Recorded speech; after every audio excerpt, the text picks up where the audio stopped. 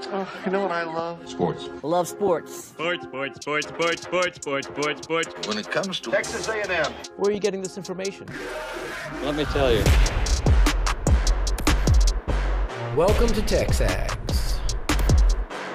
I need to talk a little sports with you, Ags. David Nuño here with TexAgs Radio. Billy Liucci here on TexAgs Radio. Olin Buchanan. We will develop men, we will graduate players, and we will win championships on the field. The best way for us to win is to do it together. Do you realize everybody knows who you are right now? I think we're coming into this year with a new confidence. Schools are like, we're freaking Texas A&M, man. Like, that's about as pretty a throw-catch combo as there is. I saw the safety roll, the slot fade. I knew where I needed to put the ball. You had no other option but one hand at that point. Yeah, man, 50-50 ball, I got to come down with it. You know, if I'm betting on anybody, it's the Aggies.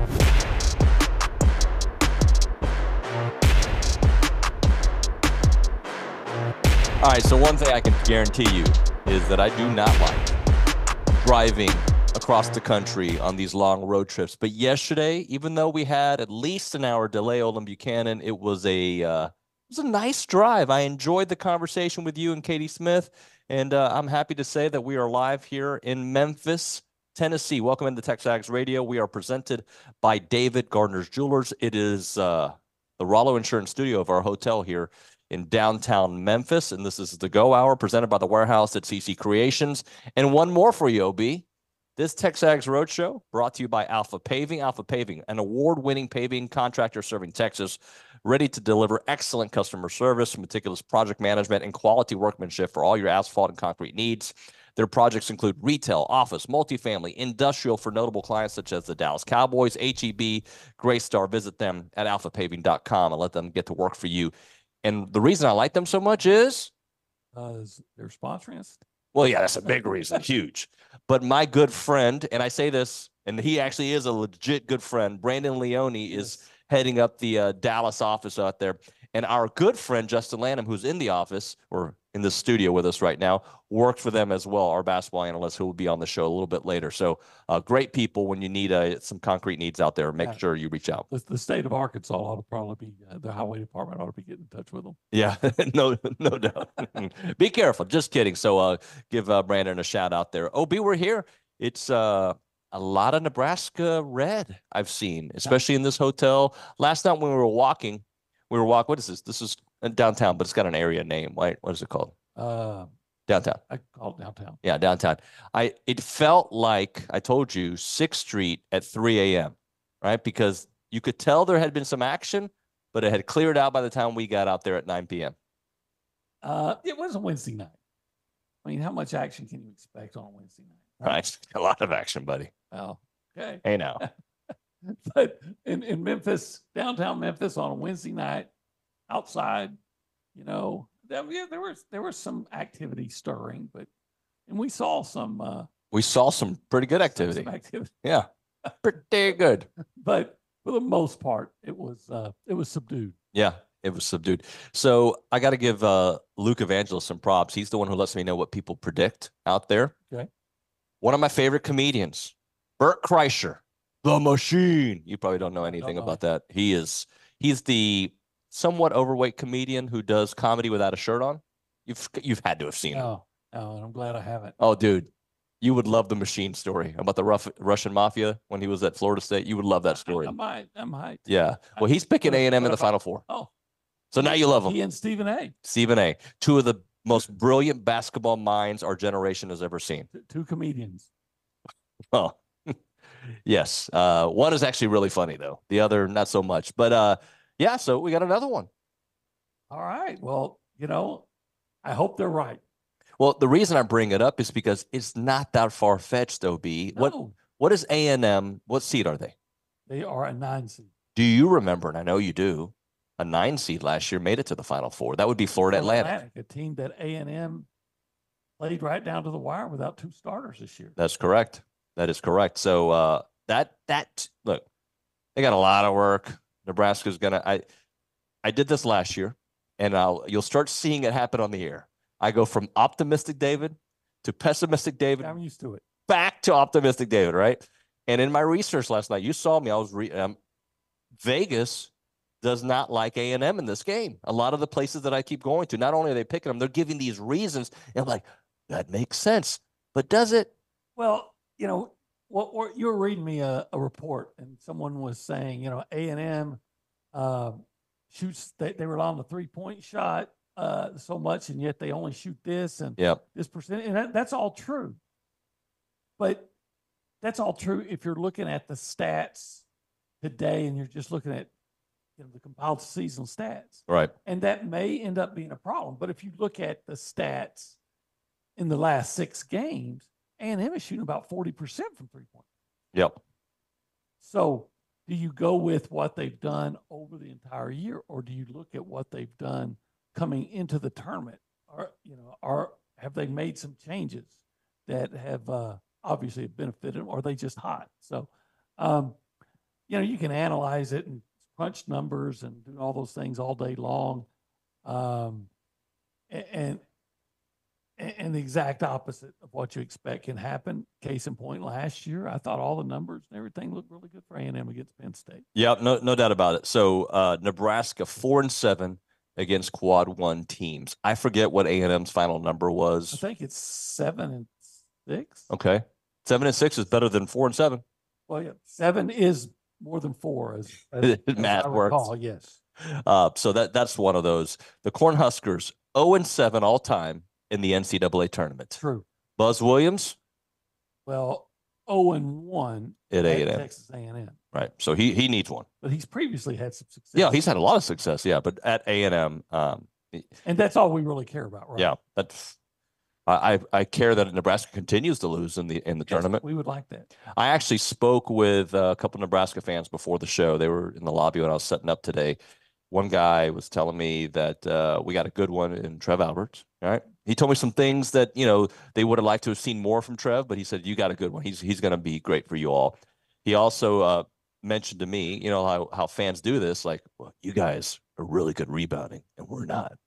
I like how you kind of lowered your head to listen, like I'll give you a secret. That's a secret. But yeah, he said, we're not really good at rebounding. You guys are, but they're like 15th in the country in defensive rebound. Right. So they're okay. I mean, they can't be too bad. Right. Here's one, and I'll probably ask Justin this later on the program, but they are, let's see if I can find this number, something about their defensive efficiency. So they're very good defensive efficiency. I would like to get a little bit, there we go, 15th in the nation, defensive efficient field goal percentage. And what does that mean? That's why I need Justin Lanham for that. He'll have to Google that for us out there. So look, there's a couple things. Our Ethan Jones, who does stats for us, also has some stats for us. Manny Obaski. Mo. He's not the reason they got hot at the end of the season, but he is a catalyst and a reason. He is a major factor in it, yes, because he scored in double figures in each of the last 6 games, I believe, maybe 7. And what do you know? A&M is 5-2 in those 7. So in his final 6 games, averaging 29 minutes a game. Before that, 10.7. Well, he's been much more productive, so he's earned more playing time. Points. He hasn't just doubled it, OB. Yeah. He hasn't just tripled it. No. Oh, yeah. He's done more than that. He's averaging 11 more points a game, 15.8 to his previous percentage throughout the season, 4.2. Yeah, I think in the last 6 games, he scored more points than he had in the previous 17 combined or something like that. 100%. So I gave you points. Field goal percentage is up by 14%. 3-point percentage. During the season, he wasn't terrible. He was 30%. Now, 53.0. Oh.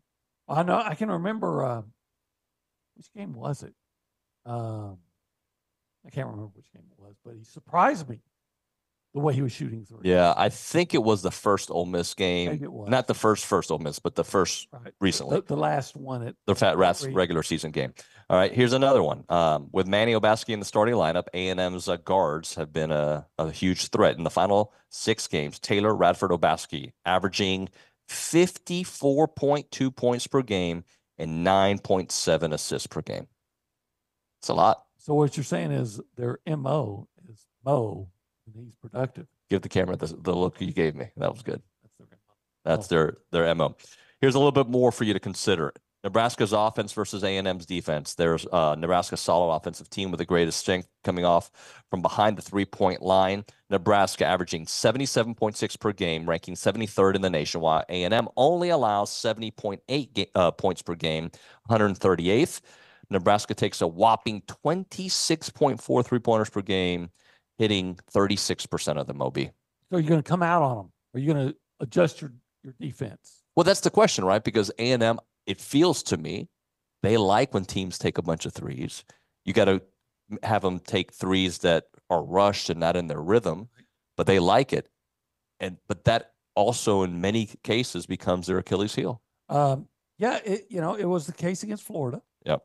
There's been other games where they've gotten lit up from the three-point line. And then, of course, we always go back to that NCAA tournament last year against Penn State, when Penn State just rained 3 points on.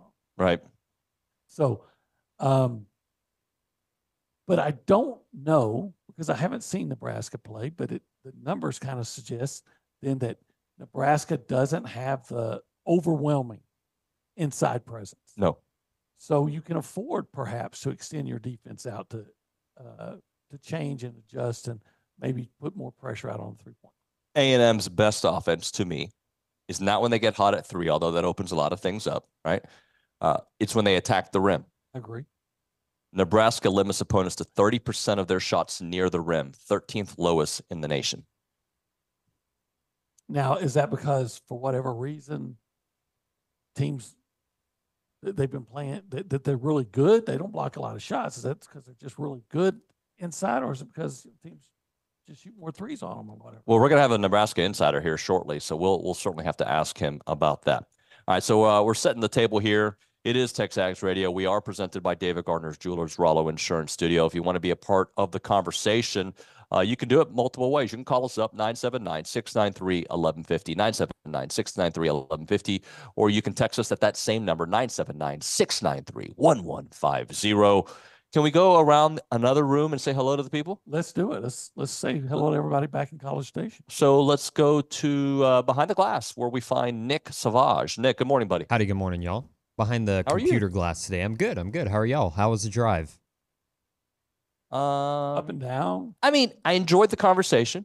Yeah. Poor Katie had to hear OB and I, two old guys, talk about old guy things. What was the best song that was played, do you think? The best? Oh, I'll let OB decide that. What, the best song? Yeah. For the whole trip? Yeah. Oh, gosh. See, if I would have been thinking about it. There were a couple of Ryan Bigham songs that OB was like, I kind of like this. Yeah. The Parker McCollum song, Burn It Down. I think you liked that one. Played some Alan Jackson. I did play some Alan Jackson. I'm going to say. I did not play Bad Bunny at all. He did. I'm going to say this. The best song I heard, and, I know she's listening, was Write This Down by George Strait. Great I song. pointed out that was the song that I asked my wife to dance to for our first dance the night I met her. Yeah. So, yes, that was the best song. And there was a brief moment where I did play Joe Rogan in the car. And I was like, I felt that there was too many F-bombs being said on that interview with Kid Rock. So I was like, you know what? I'm going to go back to country music. No, that was a good song, too. That was a very good song. Nick, what else is going on over there, buddy? Oh, nothing much. Just looking forward to, hopefully, weather permitting, the Aggies can get their game in tonight with Mississippi State, Thursday through Saturday series.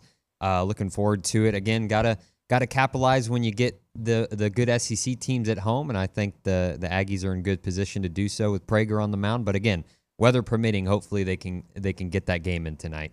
Well, the forecast is for rain. Is that right, Nick? Yeah. Oh, thank you for the answer. So we did not get to watch the game yesterday. I was catching it on the thread and on Twitter. 5-run 8th inning, OB, finding a way. That's all I care. Like, I know Braden Montgomery did not pitch great. That's, they pulled him pretty quickly. But he did hit a home run. Jace had a couple. And I think the team overall had 4. Is that right? Yeah, Kofor had Max Kofor, yeah. Kofor. So, again, I don't get too worked up or celebratory about a midweek. Yep. You're just not putting your best arms out there and whatnot. I still believe that your opponent on those midweek games typically come in more motivated.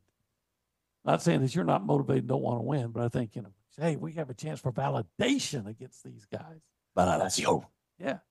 Hey, let's go to the Angry Elephant News and Social Center. Caitlin Torn is in the house. Aggies gather at the Angry Elephant. Caitlin, hello. Hi, good morning. What's going on? Nothing much. It's a little weird being alone in here today, but all So good. Quiet, right? It is quiet. Kind of nice. We've got some stuff. How rude was that? Really? How No, nice. not with y'all. Usually we have good chit chat. We do. But I don't know. Sometimes it's good to have a little quiet. What's going on? We've got a couple NCAA championships coming up across Aggieland. The equestrian team is actually hosting it at the Thomas G. Hildebrand Equine Complex on the 29th and 30th, and A&M is coming in as a 1 seed. We've got Georgia as the 2 seed, Auburn as the 3 seed, and South Carolina as the 4 seed. Hoping to come up with that one. The women's swimming and diving team opened up the NCAA championship with the top 16 finish in the 800 free relay to claim honorable mention All-American accolades at the Gabrielson Auditorium on Wednesday night. And J.C. Roddick earns his 2nd consecutive SEC Player of the Week honor.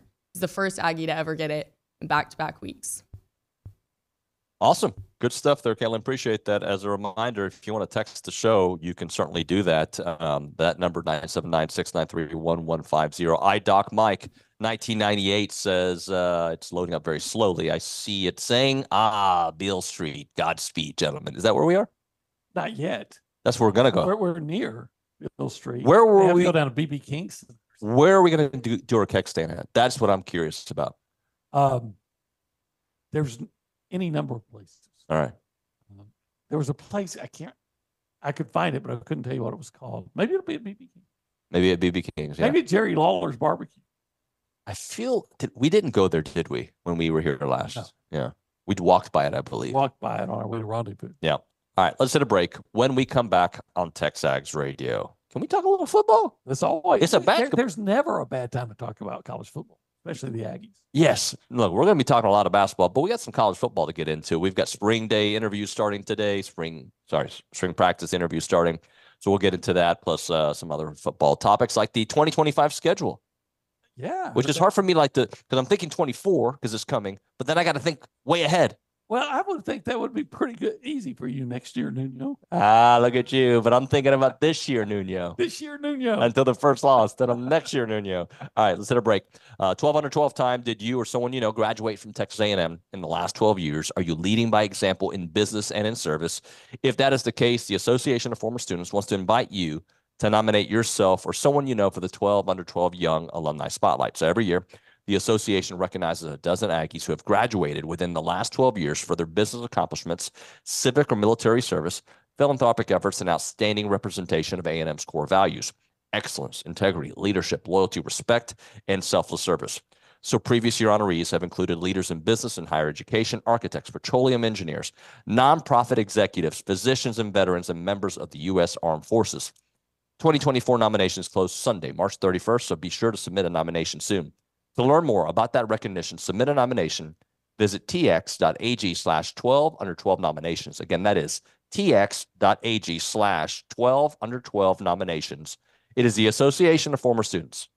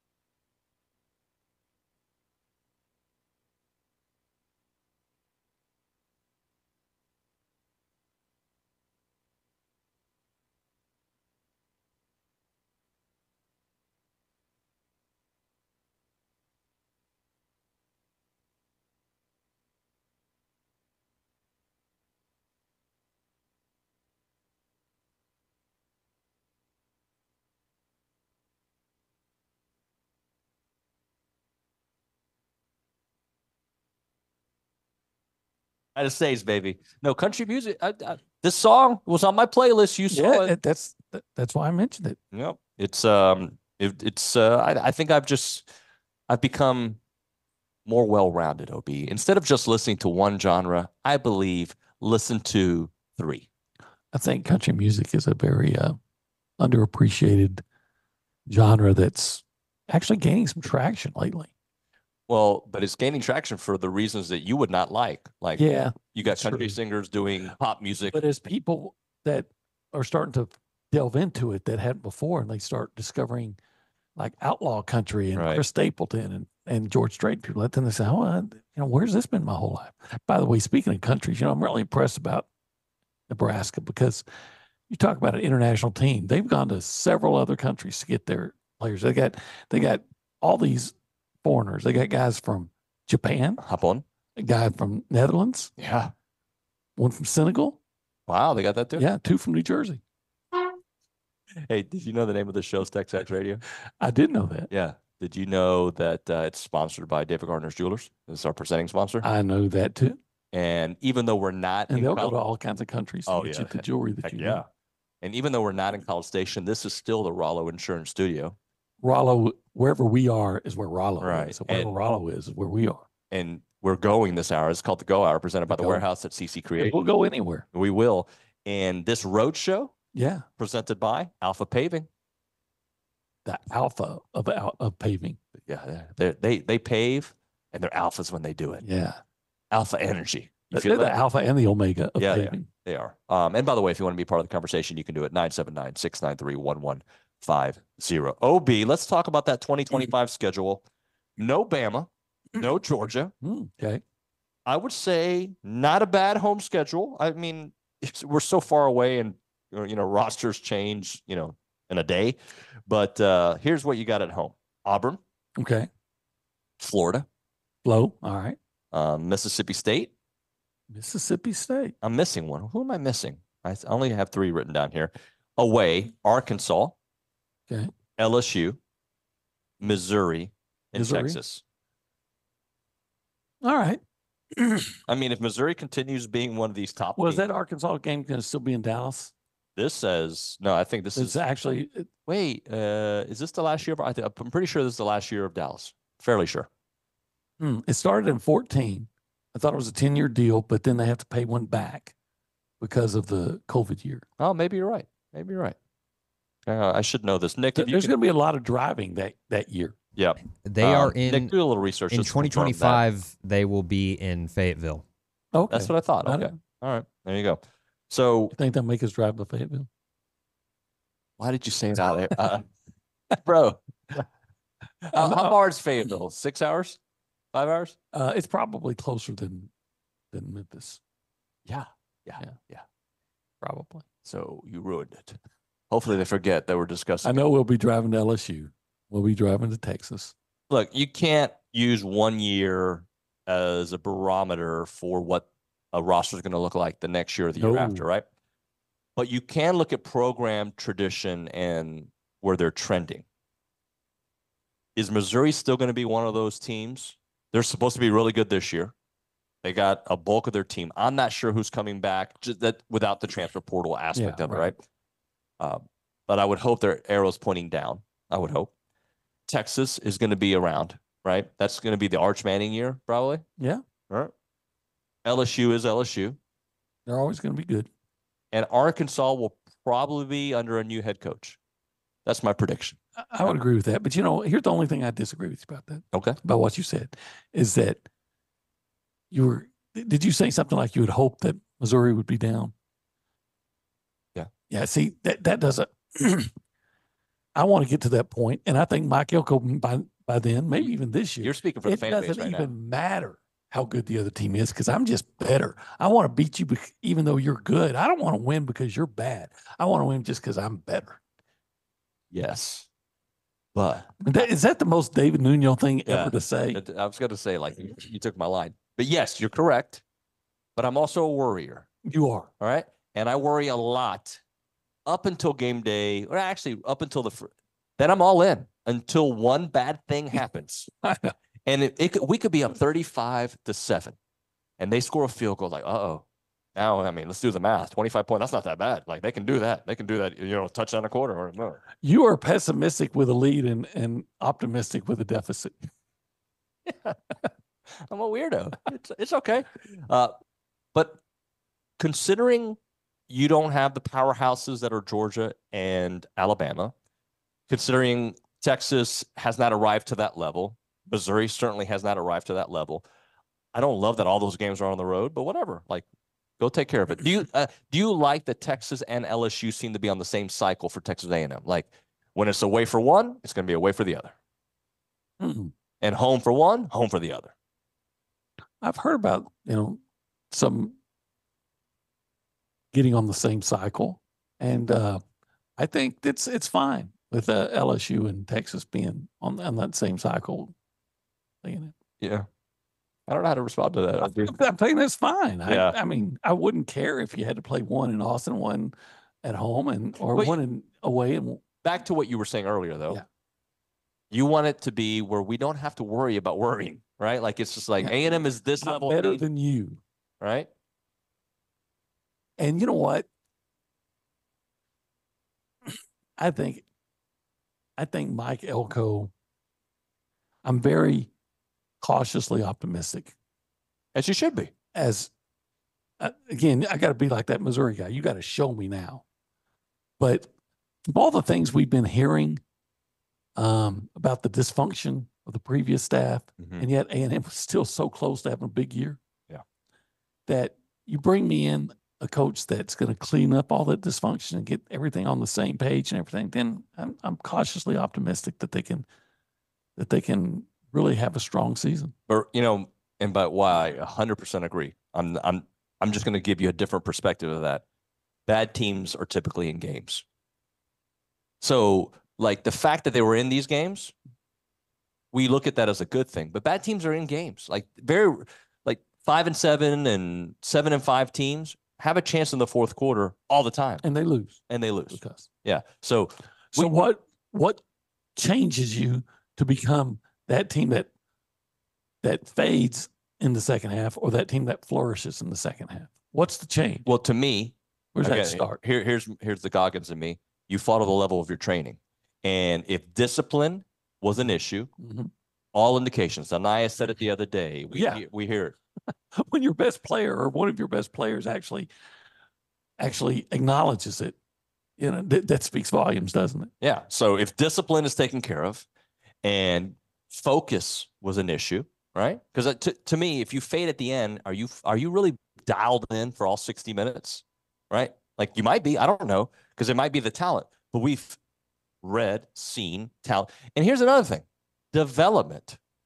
We need to see development. And I am the most optimistic because there's a change at the offensive line, right? Yeah. Not necessarily with the players. There is a little bit of a change there, but with the way they're going to be coached. I agree with that. I think they needed a different messaging. And I just think that there's going to be, at least I'm cautiously optimistic, that there's just going to be a different attitude, mentality. Let's say a guy, let's say a guy came in and said, Coach, I got a Charlie horse, and it'll be a lot better if I can get a better NIL deal. Okay. Bye. So go to Oregon. I know you can't necessarily have that. We're in a different era. I get it. But going back to your comment about my team, I just want my team to be better than yours. That's what I need from my offensive line and defensive line, by the way. Yeah, I want real nasty guys on it. You got to be smart, play offensive line, but you got to be kind of nasty too. You got to eat meat off the bone. Yeah. Make that sound. There you go. Sound like a pirate.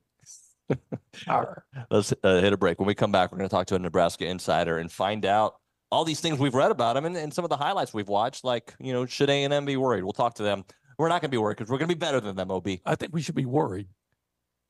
But just because concerned. You should be prepared. You should be prepared. You should understand. Do not underestimate this opponent like you might have done last year. Yeah, we're preppers, right? We get ready. We stock the food. We got it all. And the shoes at the Brazos Running Company. They're located at Century Square. That was a terrible segue. It worked. I need to go there, by the way. I need You some new do. shoes. You know, they'll take care of you. They're great. I mean, they're fantastic. Locally owned, Aggie owned and operated specialty running store with the best selection of running gear. You've got all the shoes you need right there, including Brooks, On, Hoka. Sorry? Those Brooks. I've heard good things. Brooks are great. Hoka's great. New Balance. You like those? Yeah. I don't have very much balance, but maybe that would help me. Yeah, that's get a New Balance. Equilibrium problem. If you're a runner, walker, or interested in any fitness at all, the right shoe makes all the difference. And at Brazos company, a running company, they're going to be very passionate about running and taking care of you and finding that right shoe for you. They'll put you through. The left shoe, is that going to be a good one as well? They match them. They do. Okay. Yeah, they point at different areas, but they match them. Especially with me. Birkenstock. They got Viore there. I love Viore. Remember, it's the place to go when you need your running gear, your athletic gear. Brazos Running Company, located at Century Square below the Star Cinema Grill in College Station.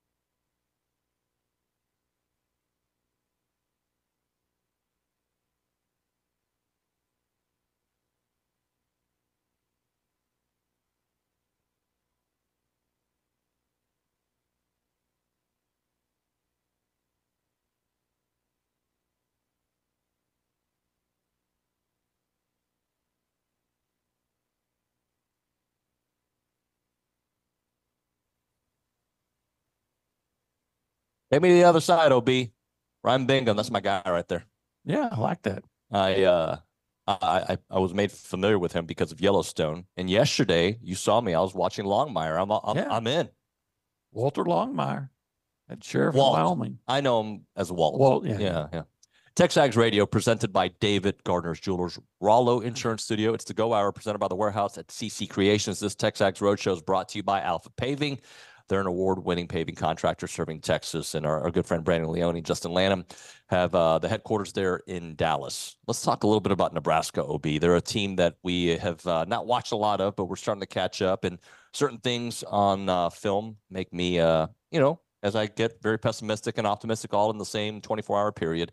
Let's talk to an insider, Robin Washut is their senior team writer for Husker Online on the On3 network. Plus, you can catch him on KETV. Robin, good morning. How are you, bud? Doing well. How are you guys? Doing well, man. So let's start things off with Fred Hoiberg. Obviously, many of us familiar from his playing days, coaching days in the NBA. I believe this is year number 5 for him. Yep. Why has it taken this long for the team to kind of find that secret magic? Well, it's kind of a layered answer there, because when Fred first came in 2019-20, he basically tried to copy and paste the same formula he used at Iowa State, where you basically reset the roster through the transfer portal, bring in a bunch of just really talented players and kind of hope that they come together and mesh as one. Well, it did not work whatsoever. And in 1920, that was before the immediate eligibility with the portal. So they brought in all these transfers, and most of them, at least the good ones, had to sit out right away. So they had these guys that were just kind of trying to get through that year one. And then year 2 was the COVID year. So that threw everything off with all of that. And then 21-20, it was kind of the same deal where there was zero chemistry, zero culture. It was kind of just like a bunch of mercenaries together that were all kind of in it for their own individual purposes. And so they had talented players, but it was nowhere near being a quality team, at least, and certainly not one that was able to compete at the Big Ten level. So that off season, following the 21-22 season, Fred had a kind of a come to Jesus moment where he kind of realized that I got to change things up with my approach. And a lot of that came down to recruiting different types of players. They restructured their staff. Kind of the guy that was in charge of their roster management, he was let go. He's now at St. John's now. And they brought in a staff that was defensive oriented. And then they went and started recruiting guys that weren't, they were talented, but they weren't necessarily just focusing on talent. They were focusing on guys that were like high character, team-oriented players, veteran players, and low maintenance players. And they were able to do that with that first class. And you go back a year ago, there was a trio, Derek Walker, who ironically was in that first recruiting class Fred had when he got here, was one of the sit-out transfers.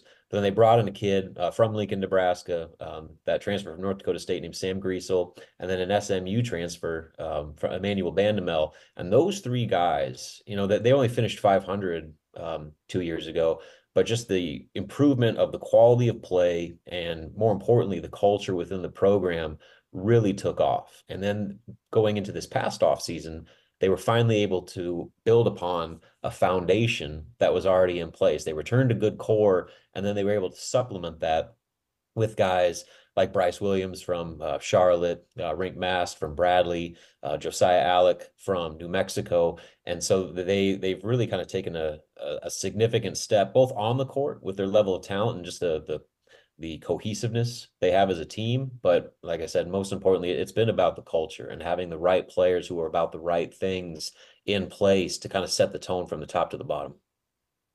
Well, tell me some more about this, and forgive me for butchering the name. I'm probably going to butcher it, but Casey Tominaga. Where do they find this guy, and what's the story behind him? So he, obviously he's from Japan, and he was wanting to come stateside. And, the staffer, Matt Abdelmassi, who was let go during that kind of pivotal transition period a couple years ago, he had a connection with Casey's father. And so when he was looking around, they knew about Fred's offensive-oriented system and figured it would be a good place for him to go just because of the relationships and the style of play that would be conducive to his skill set. But he wasn't a qualifier, so he had to go the junior college route and ended up going down to Ranger Community College down in Texas, where Billy Gillespie at the time was the head coach. And so the relationship there, they picked Ranger because Doc Sadler was on Nebraska's staff, and he and Billy Clyde go way back. And so they had a good situation there. Well, then Billy leaves and they get a new coach there. So Casey had to spend 2 years at JUCO. So he didn't join the team until 21, I believe. And it took him some time to adapt. He's a slender guy, shorter, defense really wasn't his strong point, but he could always shoot it. And so he kind of played spot minutes off the bench his first year. And then last year, it was kind of the same deal for the first part of the year, but then injuries happened, and Manuel Bandamel got hurt. That was the big one, and they just didn't have a lot of scoring punch with their lineup towards the second half of the season.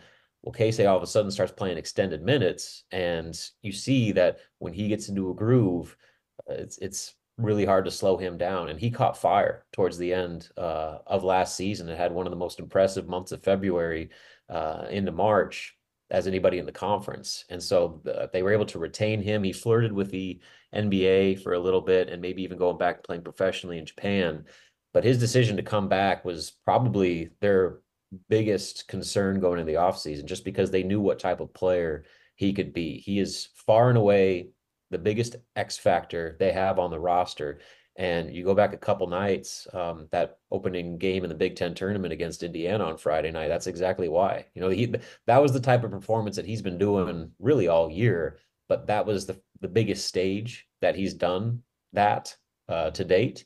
And he kind of captured everybody's imagination with that, where like Pat McAfee's talking about him now. He's kind of becoming a bit of a national talking point going into the tournament. Inconsistency is a little bit of an issue with him, especially defensively. There have been teams that have exploited his defensive liability to where it kind of counters out what he brings offensively. But more often than not, he's going to be a 15 to 20 point game guy. He's got 2 30-point efforts this year. And when he gets hot, like I said, as soon as he crosses half court, you got to guard him, because he will shoot it from 30 feet. And more often than not, he has the green light to make it. Robin, I feel like this game's going to be what team does what they do best better. And I know that's most games, but this one, it seems like what A&M is good at, Nebraska might struggle with, and what Nebraska's good at, A&M may struggle with. I saw this stat out there that they're limiting 30% of their shots, Nebraska's defense, by the rim, near the rim, 13th lowest in the nation. What about their defense, and what makes that part of their defense effective? Yeah, they run kind of a unique baseline trap style of defense, to where they want to take away everything under the basket and in the paint. And they're at times it's worked perfectly. They've really, like you said, been able to protect the rim, and a lot of that is because they don't have a true rim protector. Like they just don't have that big, shot blocking five. They got guys that can block shots, but that's not their strength. And so to compensate for that, especially when you're playing the Zach Edey's of the world in the Big Ten, they've kind of had to be able to find new ways to protect their rim. But they do that by making sure the ball never gets there. Now, the flip side to that is they leave themselves vulnerable on the perimeter a lot. And good 3-point shooting teams have been able to have a lot of success with them. But that's kind of their style.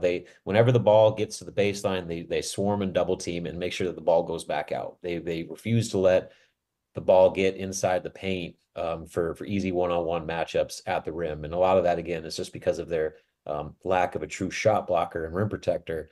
But they've also kind of made it into a bit of an advantage where teams don't see that a lot. And so that they kind of force them into mistakes. They jump passing lanes a lot. So when they do get trapped on the baseline, they try to kick it out. You got guys with a lot of length that are jumping passes and creating turnovers. So I think a lot of the issue is that it's just a style of defense teams don't see very often. And it's caused some problems, especially the first time opponents experience it. So if A&M is able to somewhat contain what do they call them, the Japanese Steph Curry? Yeah, right. So then how does Nebraska contain Wade Taylor? No, how do they come back? How do they adjust? Who do they go to next, and how do they score if you're preoccupied? If your defense is preoccupied, opponent's defense is preoccupied with and I'm already going to mess up his name again. Tamanaga. Casey. Yeah, there you go. So that's kind of one of the benefits of this lineup for them is, Casey is their leading scorer, and he's, by far the best game changer they have on the roster. But, he's only averaging 14, 15 points per game right now. And they don't have a single player inside the top 25 in the Big Ten in scoring, but they have 5 or 6 guys that can lead them in scoring on any given night. So the versatility they have offensively is something they pride themselves on. Rink Mass, the center, like I talked about, he had 34 against Ohio State. Bryce Williams, he's had multiple 20-point efforts. He's an interesting guy in that he was recruited as a wing, had never really played point guard before, but Nebraska didn't have a true point guard on their roster. And a lot of that is because they had a kid, Aaron Eulis, a transfer from Iowa, who was ruled ineligible during that Iowa gambling investigation. And so they were kind of left without a true point guard. And so about midway through the season, Bryce Williams shifted over to that lead guard role, and he's really flourished ever since. And so that gives them kind of a 6'7", 215-pound point guard who can do a lot of different things. So he's right at the top of, you want to make a list of their best players. Casey is probably their best scorer. I'd make the case Bryce Williams is their best player just because of everything he does and the importance of the role that he plays. Rink Mass is right in there, like I said, because he's a 6'11" big that shoots, upwards to 35% from 3-point range. And so he's able to lure opposing bigs out onto the perimeter, which creates a lot of open space. And Casey, with his 3-point shooting, lures defenses out to create a lot of different spacing. And so the ripple effect, if teams focus on Casey or they focus on Rink, Nebraska has other guys that can exploit the matchups that are created by the attention those two guys get. So it's hard to say like who's the next option. Those guys are certainly at the top of the list, but they got a guy, CJ Wilcher. He's their 6th man. He's had multiple 20-point efforts off the bench this year and was in consideration for the Big Ten 6th man of the year. So it's not 1 or 2 guys that you shut down and then all of a sudden Nebraska's offense falls apart. They have several guys that can step up on any given night, which is probably one of the biggest differences between this team and really any team Fred Hoiberg has had here. Robin, got about 30 seconds left. What was the stat you were telling me about Nebraska's defense, or excuse me, rebounding? Was I think 15th in the country in defensive rebounding. So I keep reading that they're not good at rebounding team, but they're 15th in the country at defensive rebound. So are they a good rebounding team or not? I'm sorry, Robin. Yeah, no, that's their weakness. Teams that rebound, especially crash the offensive glass, have given them a lot of problems. Go back to the last time they played against Illinois. Illinois is the #1 offensive rebounding team in the Big Ten, and they were +8 in second chance points in a 9-point win. And that was the difference. When Illinois erased a double-digit victory or a double-digit deficit at halftime, it was because they were the aggressors on the glass. And so when you look at what A&M does, that's the #1 thing that scares Nebraska is their physicality and their relentlessness on the offensive glass. Robin, great stuff, man. Appreciate it. We'll talk to you at some point, all right? Yeah, thanks for having me, guys. Thank you. Thank you very much there. Robin Washut, bringing it from a Nebraska point of view. All right, we got to hit a break here. We'll come back. Got some closing thoughts for the Go Hour before we start our interview with Schloss and Bronny. That and more is TexAgs Radio.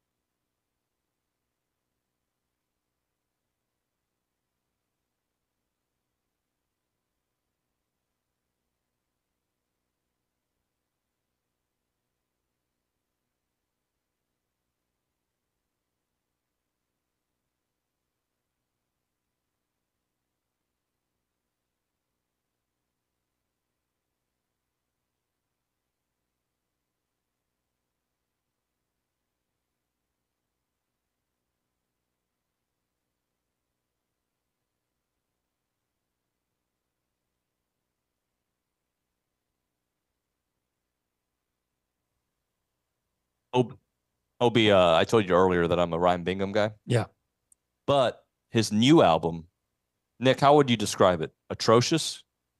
Like, I think that's it's like being electric polite. pop. It's not really. good.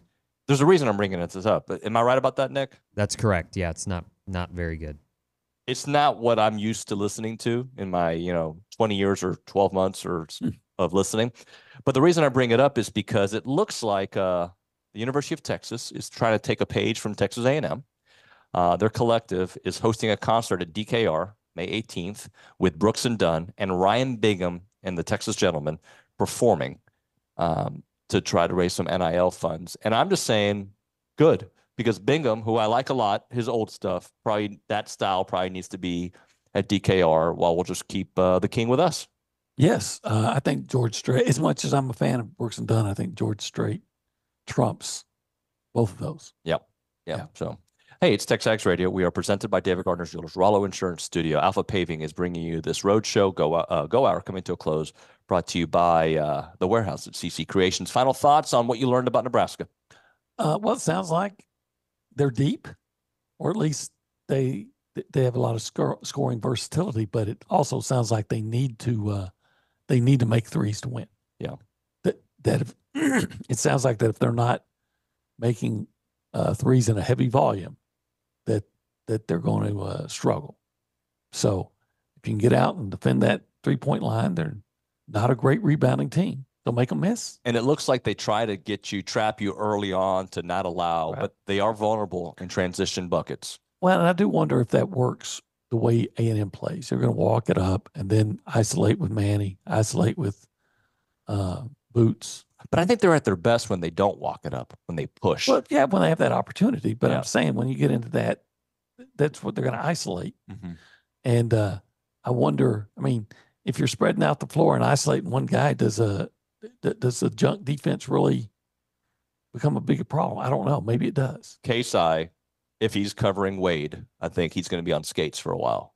It sounds like defensively he struggles, and if you switch up and Manny's on him, forget about it. All right, we have to hit a break. Thank you, brother. Bet. All right, when we come back on TexAgs Radio, we'll talk to Jim Schlossnagle and Ryan Broniger as we continue our coverage here from Memphis, Tennessee. It's TexAgs Radio presented by David Gardner's Jewelers.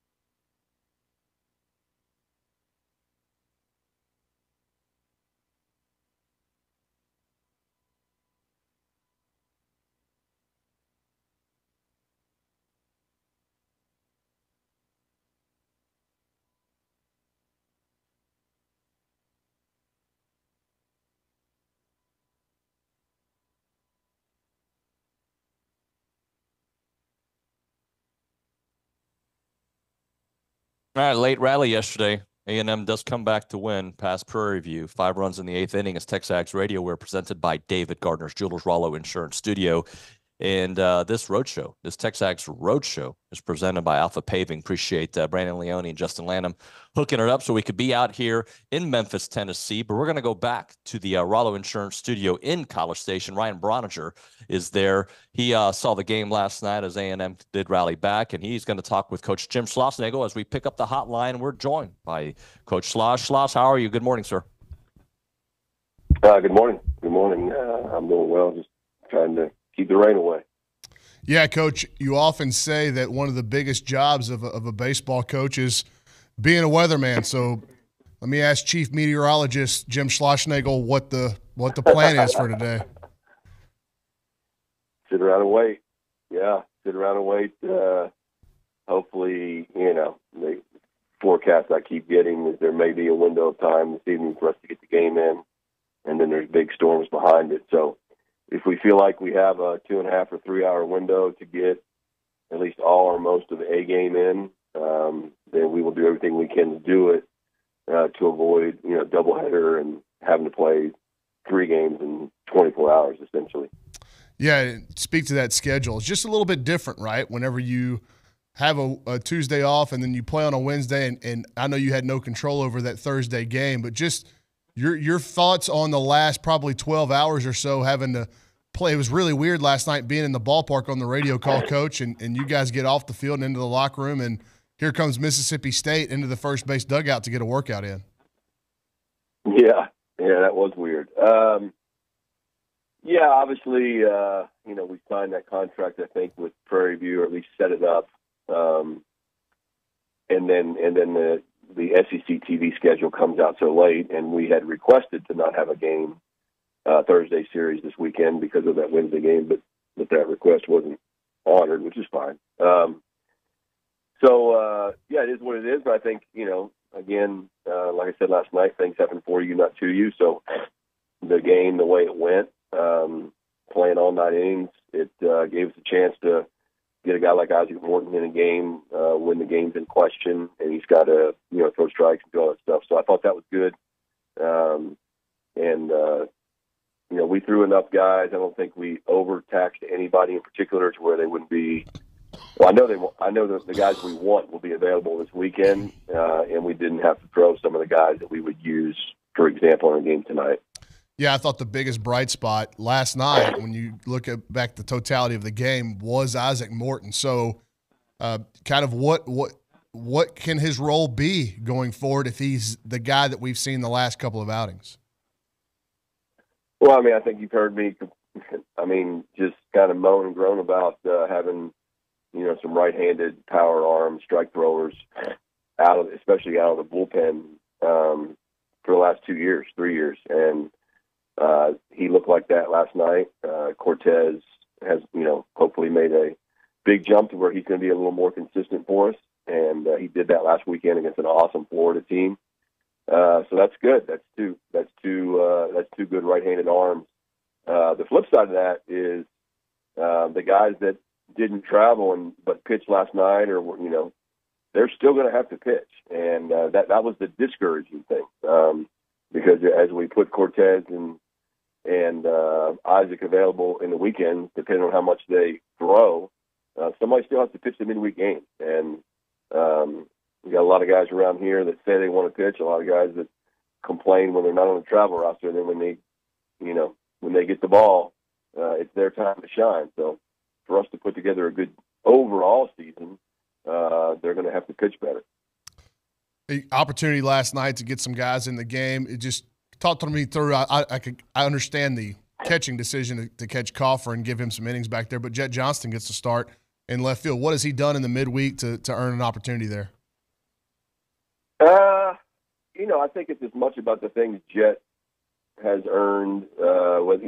He put together a good fall for us. He's had moments in the spring. It's also, some of the guys who have gotten opportunities haven't done a ton with them. And with Chestnut down, we're actually down some outfielders. We don't really. We have the 3, Schott, Montgomery, and Lavalette, and then you have Sorrell. and so your only other eligible and healthy outfielder is Jet. So we just need to get him. We need to get him at bats. We have a few infielders that could run out there if we needed them to, but I don't want to give up defense. So gave Jet a shot to get in there. They started a lefty, but we knew they would play a lot of different players, and I thought Jet did fine. He chased one ball out of the zone there in the 8th inning, but he hit 2 balls over 100 miles an hour. One of them like 104. They just happened to be outs. He drew a walk, and so yeah, Jet. We really like Jet as a player, and so that was the opportunity to get him in there, and then trying to keep Appel off his feet as much as we can when we get opportunities to do it.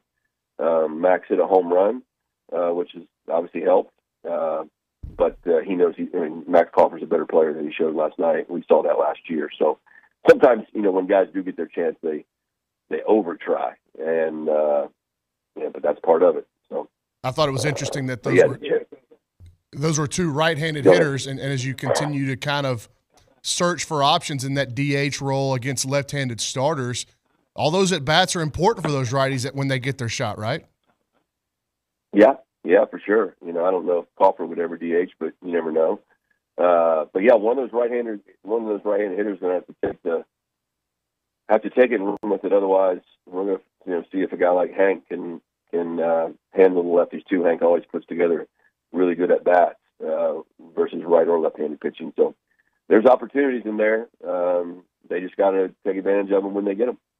What have you seen out of this Mississippi State club over the last few weeks? They've really caught fire, and it seems like one big power output guy in Dakota Jordan, but it seems to me, Coach, like it's kind of a similar offensive lineup to year one for you here in College Station, where they just pass the baton to the next guy.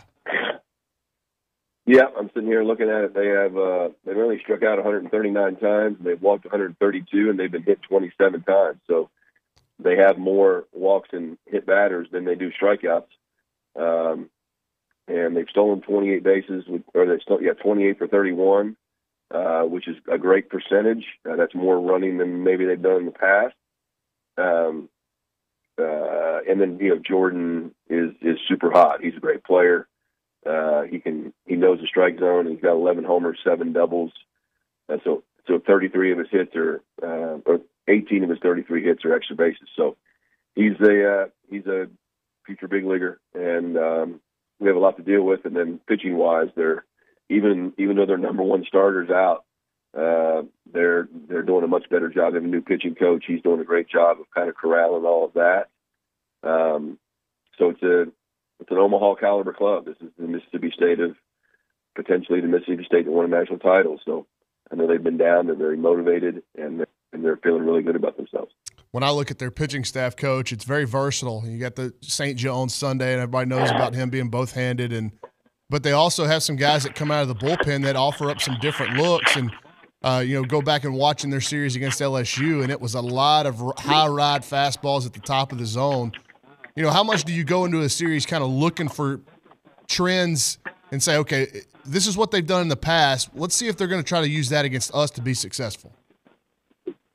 Yeah, I mean, pitchers especially are who they are, right? They're not going to go from sinking the ball to riding the ball. So, we've been preparing. The one thing they all do is they throw hard, right? It's super high end velocity.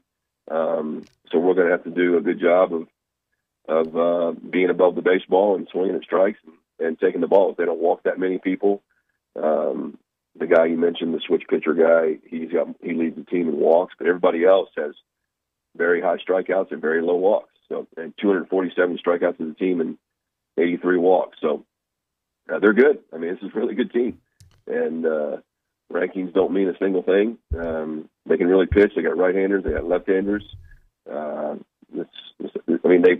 They've been recruiting off a national title for 2 years, so they should be good. When you look at their record, they haven't played a true road game yet. When you look at their schedule, excuse me, Coach, what kind of impact and I said this last night on the broadcast, I love fall Saturdays at Kyle Field. They're so much fun. But for me, as the baseball purist, there's nothing better than what's about to happen on Olsen Field in Bluebell Park with the first SEC series of the year. So the crowds have been great. how much influence do you think they can have on these SEC series going forward, especially a team like State, who is hot, but they have not been on the road in a hostile atmosphere yet? Yeah, it can always have an impact. I mean, I think every team in this league is used to that. Even though it's their home stadium, they have to deal with noise when they're home. So yeah, the 12th man always has an impact. That's why I want this weather to get out of here, and I want to encourage everybody to get to the ballpark because they do have a role in us winning the game. And this is a tough place to play when it's full and loud and people are on their feet.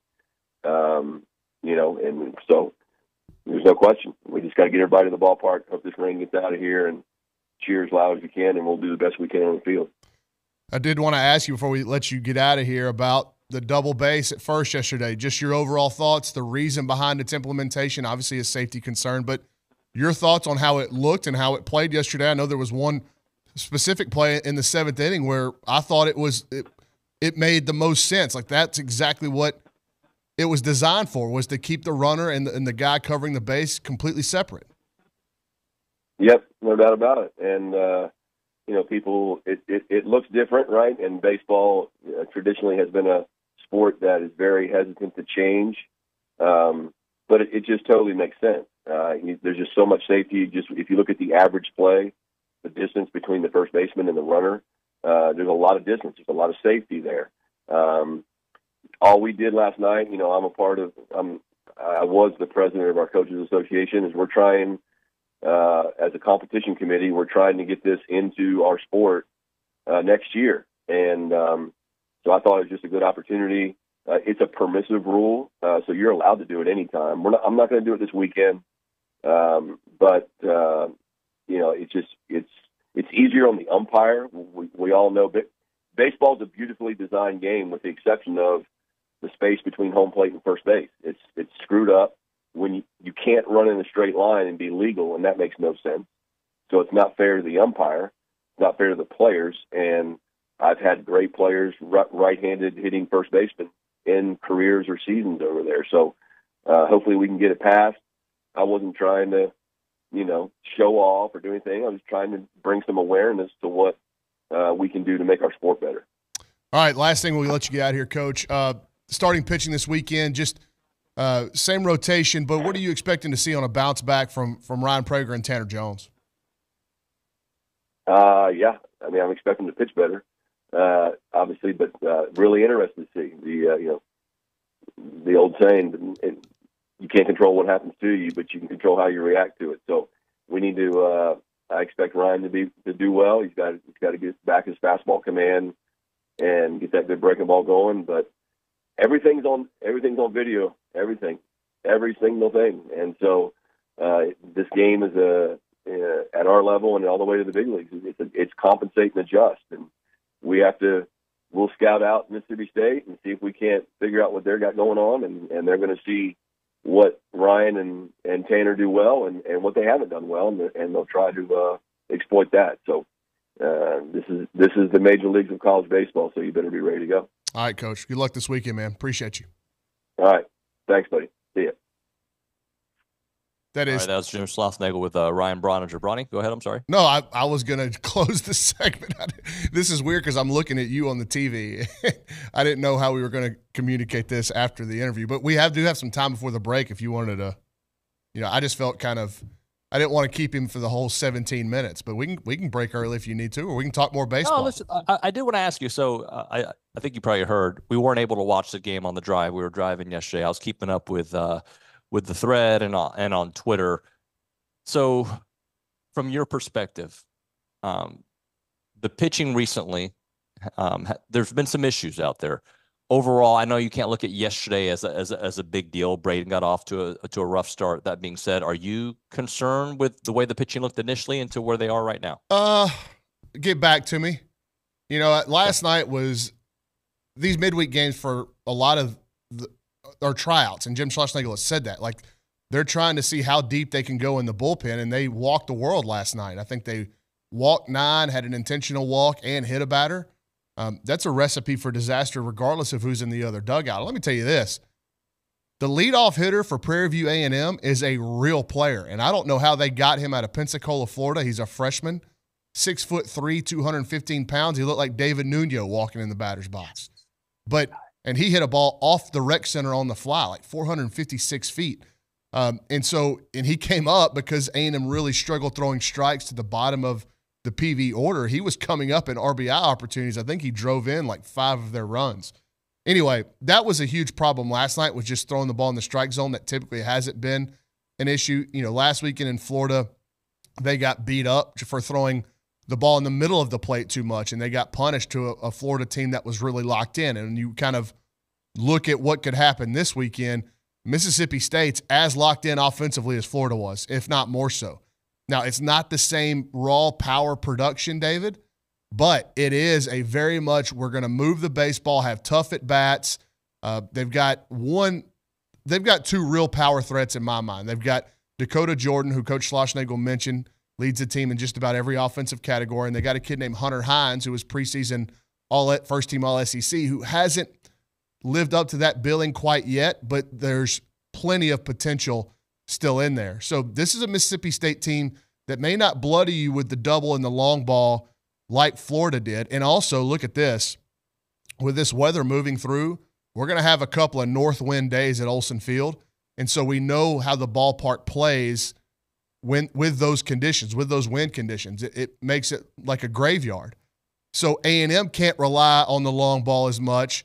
And I think that kind of actually plays into Mississippi State's hands. They don't hit a bunch of home runs. They just kind of have good at bats and pass the baton to the next hitter and put you in pressure-filled situations. That's the way they do their offense. So it's going to take a much better effort from the A&M pitching staff, starting pitching, especially on Friday and Saturday, game 1 and game 2. And I think the offense is going to have to do a little bit of what we saw that helped them rally late yesterday, David, be really good with 2 strikes. This is a team, they're going to strike out a lot. They've struck out a lot since Jim Schlossnagle is here, but you know what they've also done? They've walked a lot and they've slugged a lot. So you don't really worry about the strikeout numbers if the run outputs are still very good and very high.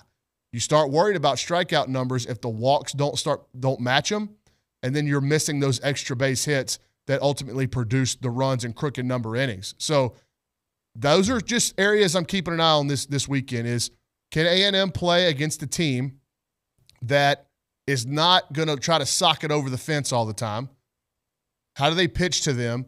And then offensively, can A&M play a game where they can just hit low liners, flat balls, and the home runs will come off of that? They got guys with crazy power in Gavin, Jason, Braden. They'll still hit their homers.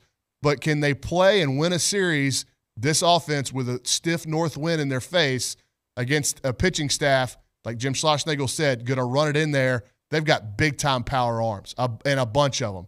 You're not going to see anybody throwing under 92, 93 for Mississippi State. They're all going to be big-time arms coming out on the mound. Ronnie, I do want to close out with this quick question. How am I supposed to feel about this Ohtani news? Like, I'm only seeing the tweet, so I haven't really read the report out there, but just if you can give me a 30-second minute version of how I should feel about, because I'm seeing like tweets that make you think one thing, but the report points a different way. So what did you take from everything? It's hard for me to imagine that Shohei wasn't aware of some of this stuff going on. And apparently they've got bank transactions from Ohtani to the bookie. And then I guess within that, the translator was involved in siphoning some of that money off. I don't know the ins and outs of it, but I don't think this is just going to be cut and dry. The translator is going to take the fall here, unless they're going to pay him off and say, look, you take the brunt of this, you keep Shohei out of it, and we just move on. But if that translator wants to fight this, it seems like this could get a little messy. Ronnie, I appreciate you, buddy. Thanks for filling in there yesterday and doing the Schloss interview. Thank you. All right, man. Ryan Broninger, our baseball analyst and good buddy. Let's hit a break here. We'll come back with AT a little earlier than usual. A moment for Caldwell Country Chevrolet, Highway 21 in Caldwell. Online, CaldwellCountryChevrolet.com. When you go to Caldwell Country Chevrolet, you know you're going to get a great selection of vehicles, right? Like everybody's process is different. For us, we had to go through a whole, let's discuss what we need, what I want. I wanted a certain type of car. But what do we need? So we went through that whole process, and we realized when you've got 1,000 kids, you need a bigger vehicle. So we got the Tahoe, right? And the Tahoe's been great for us, but it was a process for us because we knew a certain price point we wanted. We knew, kind of a timing thing, and Caldwell Country was fantastic throughout that whole process. And thank you to them. They were so good. So we did it, right? Dylan took care of us there at Caldwell Country Chevrolet.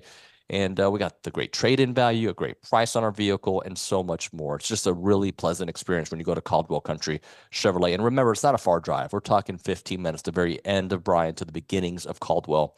A short conversation away, but you'll see the difference when you step on the lot and do business with the great people there at Caldwell Country Chevrolet. Highway 21 in Caldwell. Online, CaldwellCountryChevrolet.com.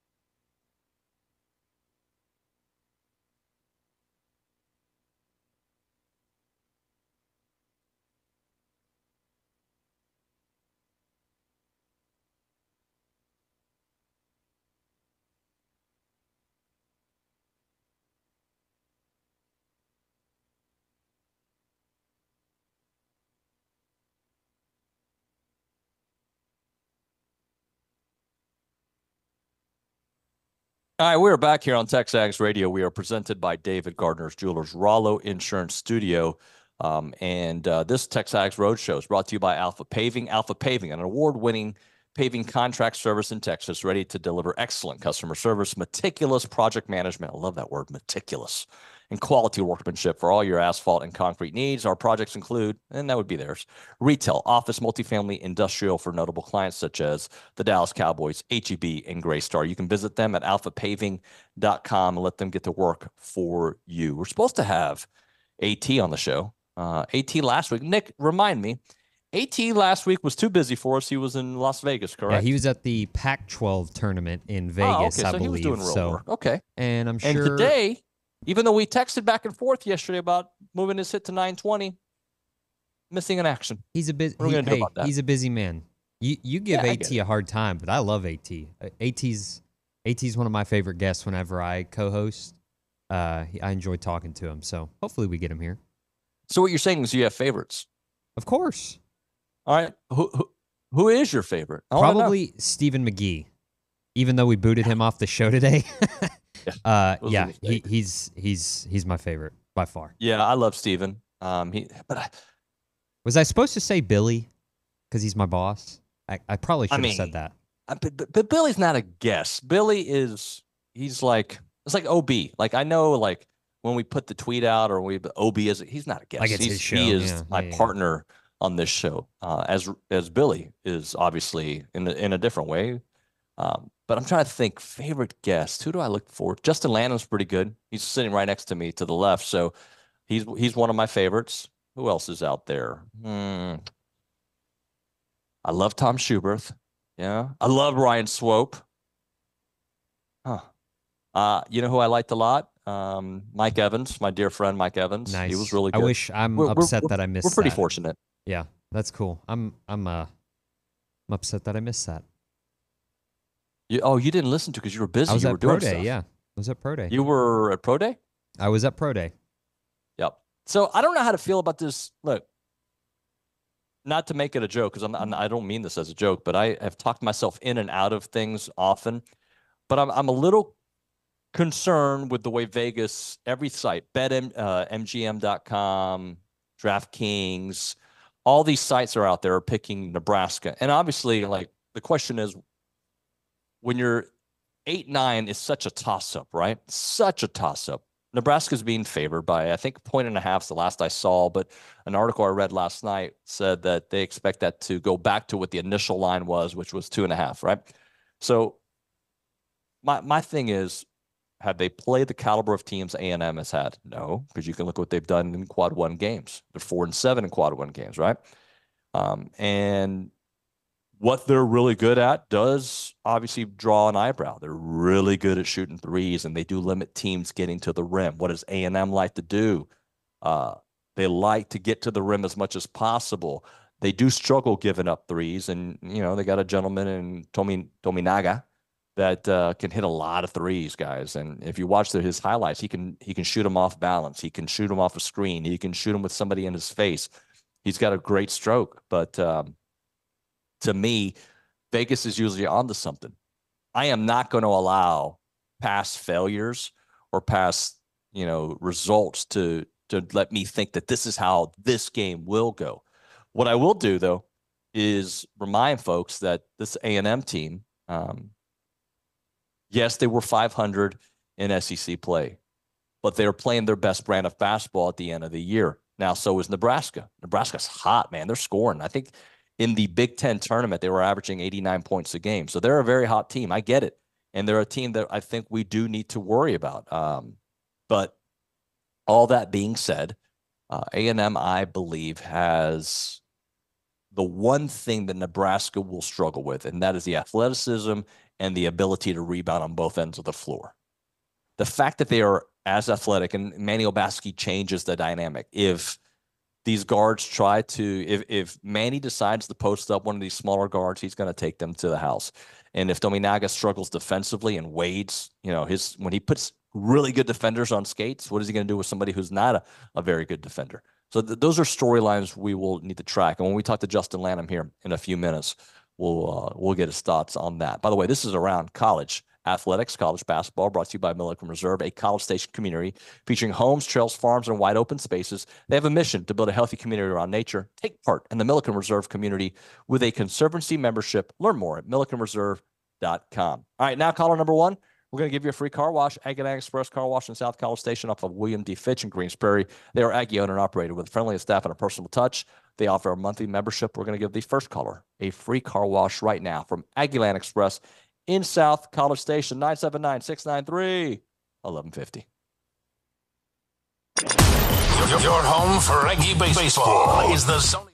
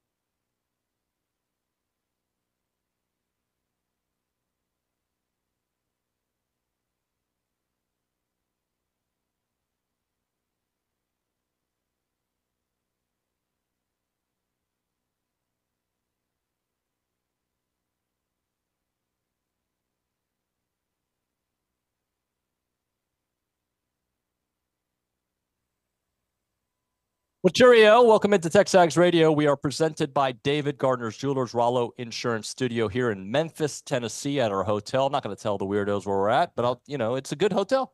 Great hotel. A little boutique-y. That's Justin Lanham. He's from Alpha Paving, but more than that, he's our basketball analyst, and he made the trip out here. Alpha Paving.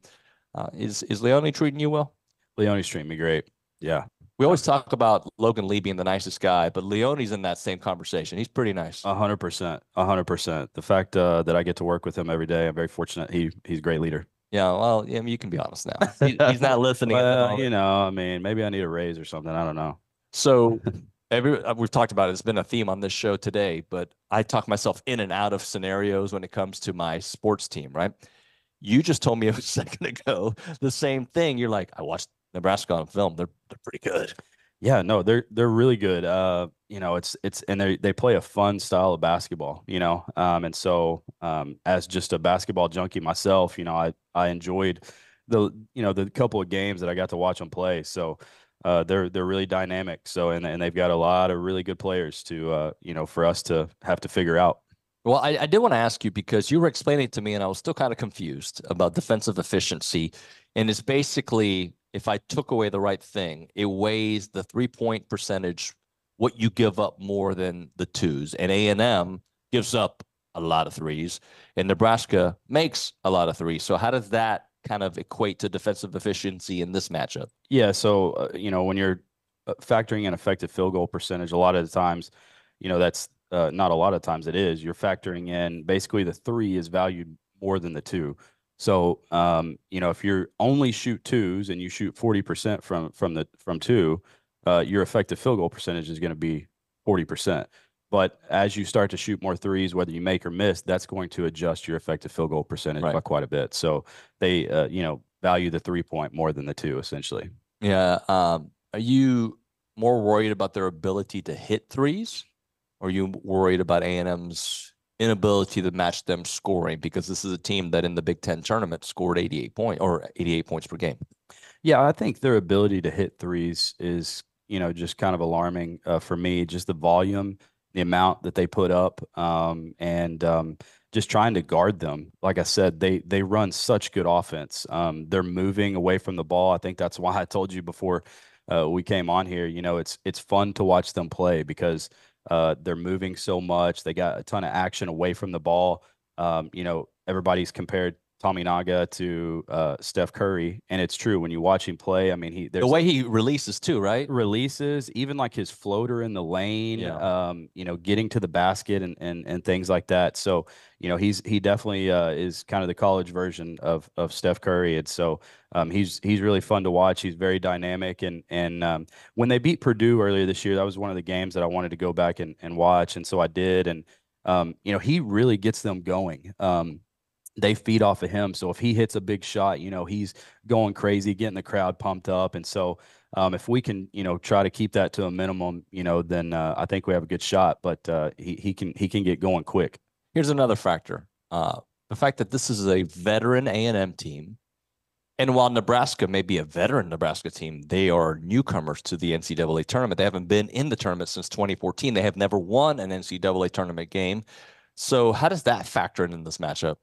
Yeah, I mean, that's a big deal. I think people talk all the time about NCAA tournament experience. In fact, I was thinking about that when filling out my bracket with Gonzaga. Gonzaga's not who they've been in the past, but they have so much experience in the tournament. And so that's just kind of the same thing here with Nebraska, or really the opposite, is that, Nebraska hasn't had that experience. But the thing that I would say that is kind of that would go in their favor is when you look over at the sideline, Fred Hoiberg is so calm, his demeanor, that I think that's going to carry them and can carry them in the NCAA tournament because he doesn't get rattled. And so when he doesn't get rattled, your team doesn't get rattled. I read an article that was talking about Fred and how, he had 2 7-win seasons, his first 2 seasons. Yep. And everybody around Nebraska, read an article that they said everybody around Nebraska really appreciated the fact that you could talk to him and he just didn't seem rattled. He just felt like, hey, we're going to turn this around. And so I think that goes a long way in the tournament when you have kind of that steady guy leading you.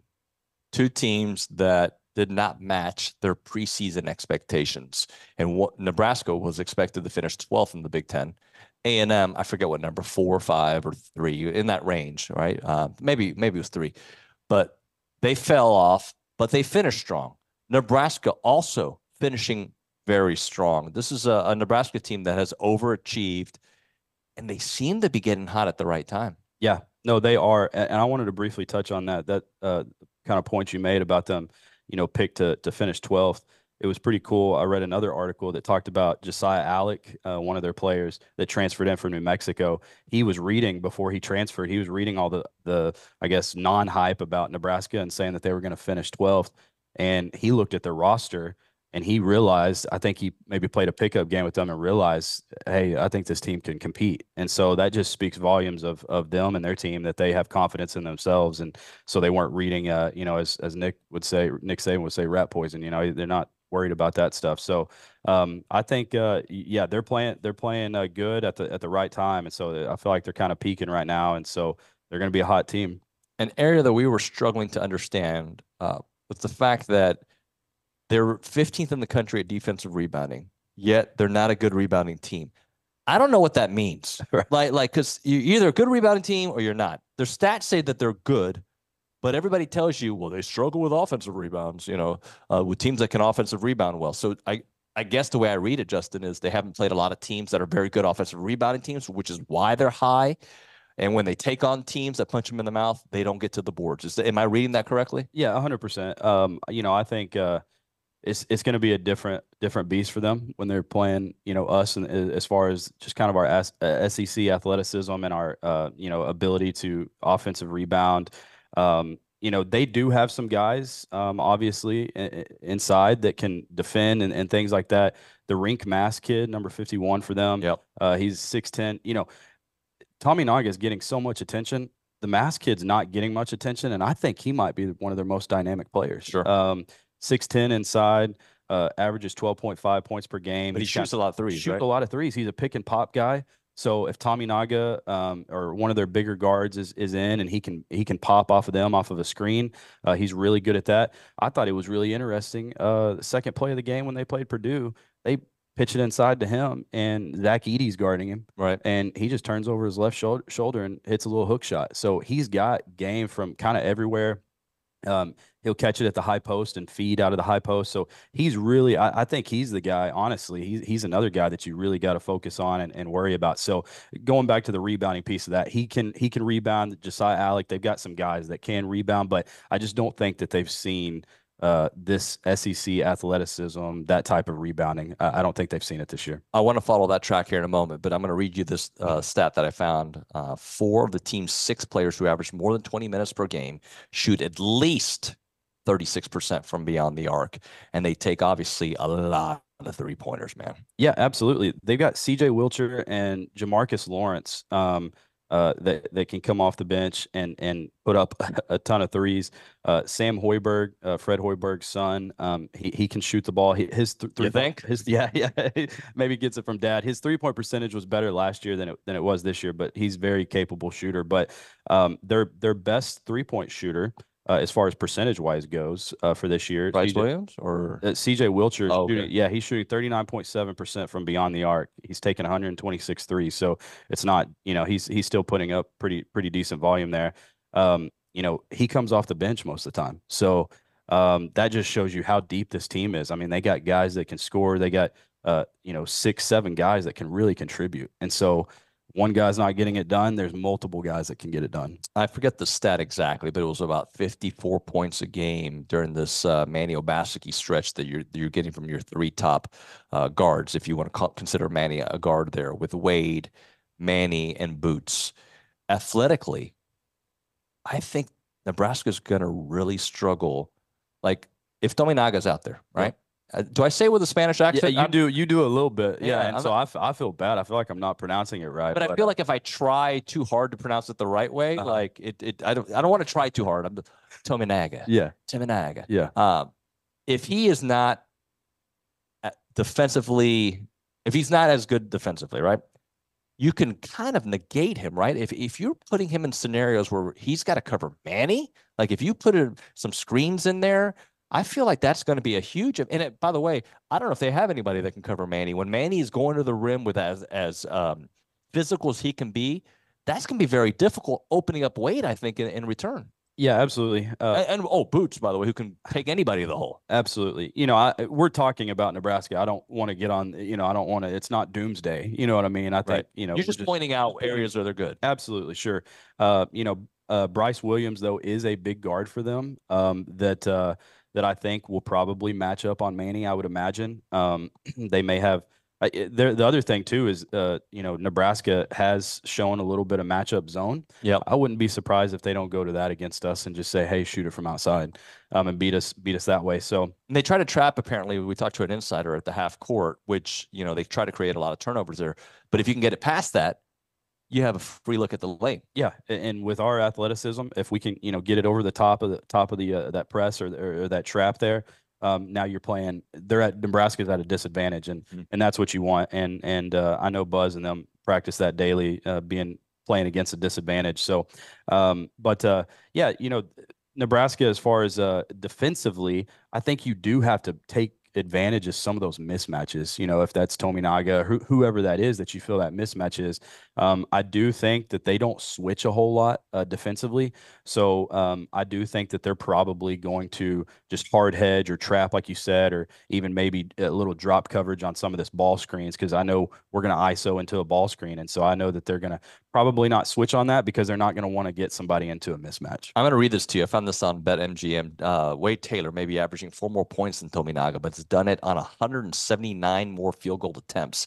Taylor could outscore Tominaga by 5 points in the first round, but if it takes 10 extra shots for him to do it, that could hurt A&M more than it helps.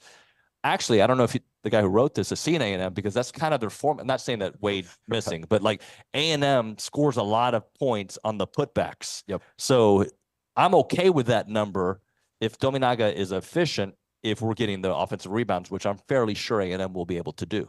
If we are crashing the boards, you know, then obviously that formula works in our favor. If we're just shooting ourselves out of the game, you know, and not getting those rebounds, that's a different story. But yeah, you know, the interesting thing about Tominaga and Wade is I feel like they are able to hit kind of off balance shots at times. I think I heard you talking earlier about Tominaga, about how good he is coming off screens and just turning, and he doesn't need much space. That's what's scary about him. You're going to have to pick him almost full court, you know, pick him up on the other free throw line.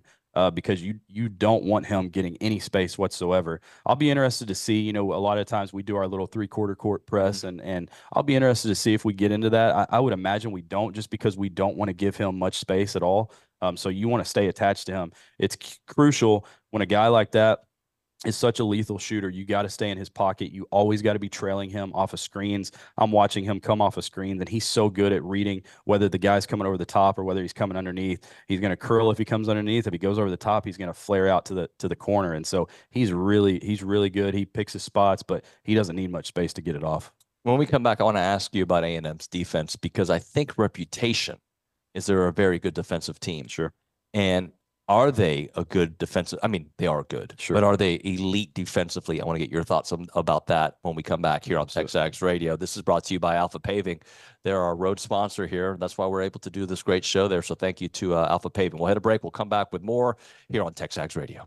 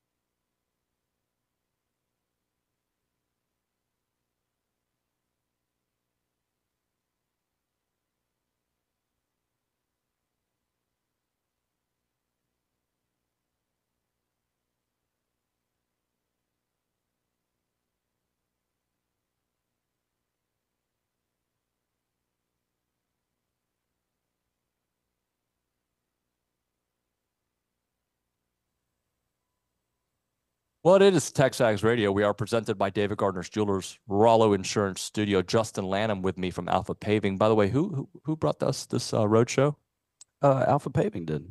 And we have a friend that's kind of running the show in Dallas. Yeah, our Mr. Prez, Brandon Leone. Is that his title? That's his title. Does it say Mr. Prez with a Z or does it say president? I think his LinkedIn says Mr. Prez with a Z. Oh, wow. That's that's below average, but awesome at the same time.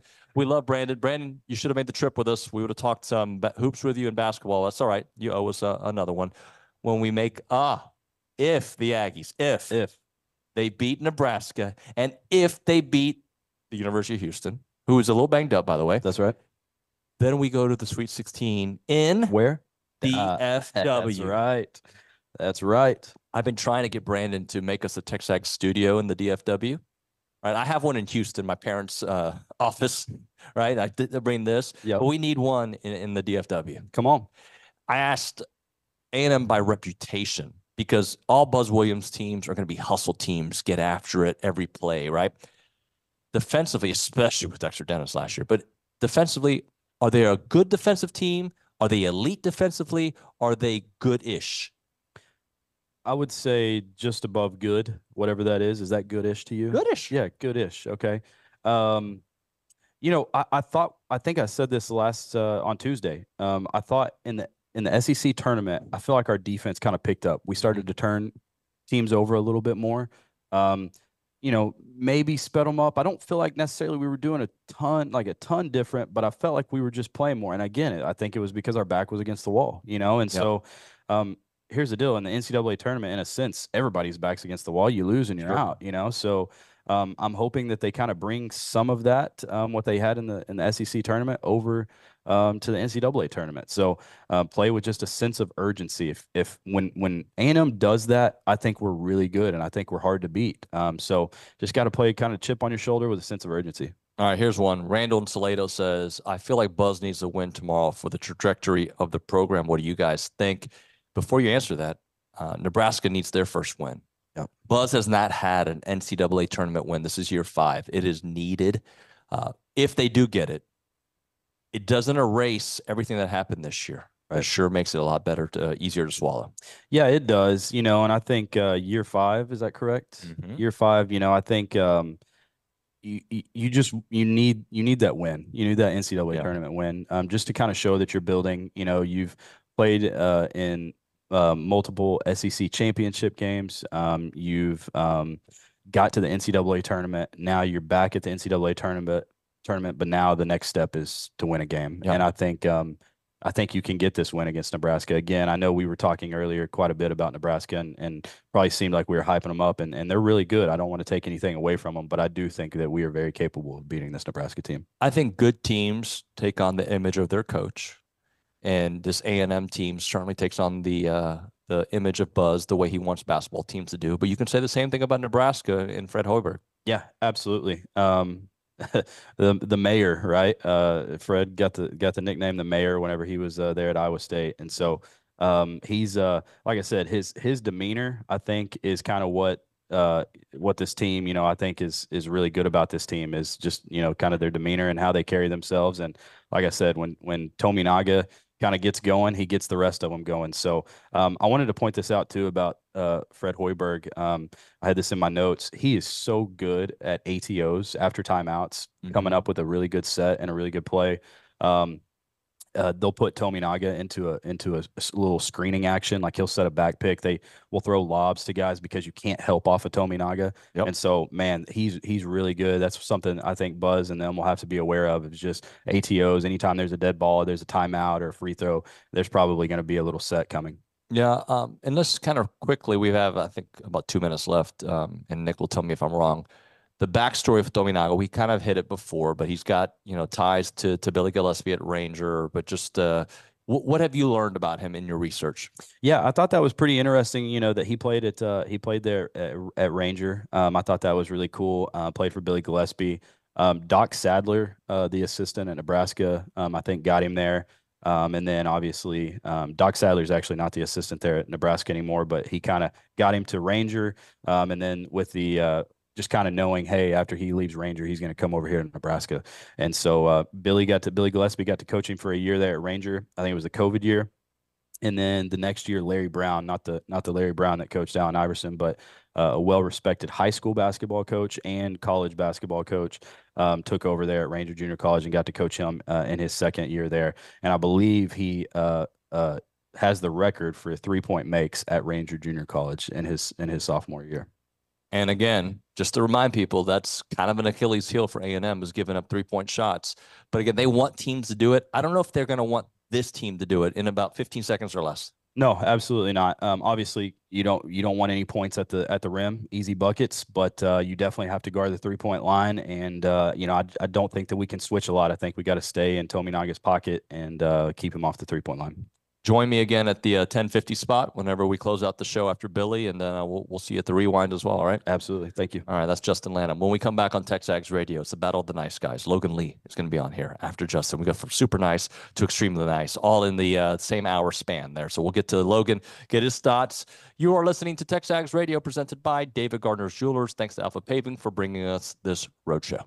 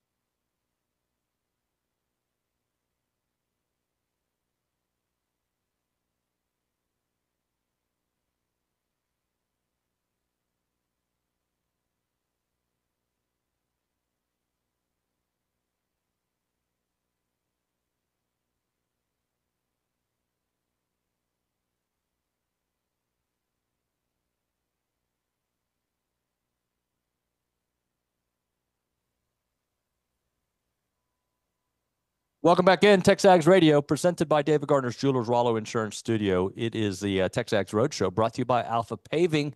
They're an award-winning paving contracting service here in Texas, ready to deliver excellent customer service, meticulous project management, and quality workmanship for all of your asphalt and concrete needs. Their projects include retail, office, multifamily, industrial for notable clients such as the Dallas Cowboys, H-E-B, and Graystar. Visit them at alphapaving.com and let them get to work for you. We're here in Memphis, Tennessee, as we're getting ready we have shoot around in a little bit, or a practice shoot around, and of course press conferences with Buzz and the guys. Let's go to the hotline. We're joined by Logan Lee. Logan, good morning, buddy. Good morning, David. How are you doing? I'm good. So I only heard part of the story. Are we allowed to talk about your outfit? Yeah, you can talk about my outfit. This is a good outfit. Look at this. Quality, I don't know how many people are actually watching, but this is a blue Texas A&M basketball shirt. Blue blood. But there's a story behind it. Yeah, I wore it last Thursday when I was on the show because it was actually the first time that I wore it. And I feel like A&M did decently well in the conference tournament. So I figured, why not wear it today? And hopefully A&M can get 2 wins, maybe more in the tournament. And we'll see what happens. I'm going to start you off with a sports take question. So I asked Justin Lanham a minute ago. I'm going to ask you, is A&M an elite defensive team this year? Are they a good defensive team or a goodish defensive team? I think they're good. I don't think they're elite. I think they're good. But what I do think that they have the possibility to be elite on the offensive end, which is different than last season and the seasons before. And so they don't have to be elite on defense every given night, but I do feel like they have to be elite on offense. They're going to have to be elite on offense to beat Nebraska, and then more than likely Houston in the second round, which, by the way, I have A&M beating Nebraska and then getting to the Sweet 16 by topping Houston. That is my pick. That's what I have, and we can mark it down because that's what's going to happen. All right, so the interview's over. You've already said it. You've got A&M beating Nebraska. You've got A&M beating Houston, and I assume you've got them beating Duke or I think Wisconsin, right? No, I have them beating James Madison because that's the way that they're going to be able to get through. Interesting. So we'll be going to Dallas. All right, now let's. What about this Nebraska matchup you like in A&M's favor? I like the fact that A&M's defense is good and it's different. So the matchups, I feel, while Nebraska has a little more size, they play on the perimeter. And with the ability of Anderson Garcia to defend on the perimeter, the ability for Henry Coleman to defend on the perimeter, Solomon Washington to defend on the perimeter, and then still have that rebounding edge, because Nebraska is not a good rebounding team. I'm not sure how good of a defensive team Nebraska is. I feel like they're solid, but they don't force a lot of turnovers. They don't make it hectic for their opponent. They're just a solid team, and the ability for Wade to put pressure on Nebraska's defense, the ability for Boots to put pressure on Nebraska's defense. And, Nebraska isn't a team that fouls a lot because they play solid defense, but I think A&M can force them into fouling with their aggressive nature towards the rim. Manny getting in the paint, Boots getting in the paint, Solo and Anderson with their rebounding ability and putbacks on offensive rebounds. I think Nebraska is going to have to foul a little more than what they're used to. It's going to throw them out of their game. There's a lot of little facets that go along. Obviously, the biggest one is, can A&M stop the barrage of threes that Nebraska is going to shoot? And for the season, I mean, they've shot as a team 36% on the year, and they've shot almost 900 threes. And that's a lot of threes that they've taken.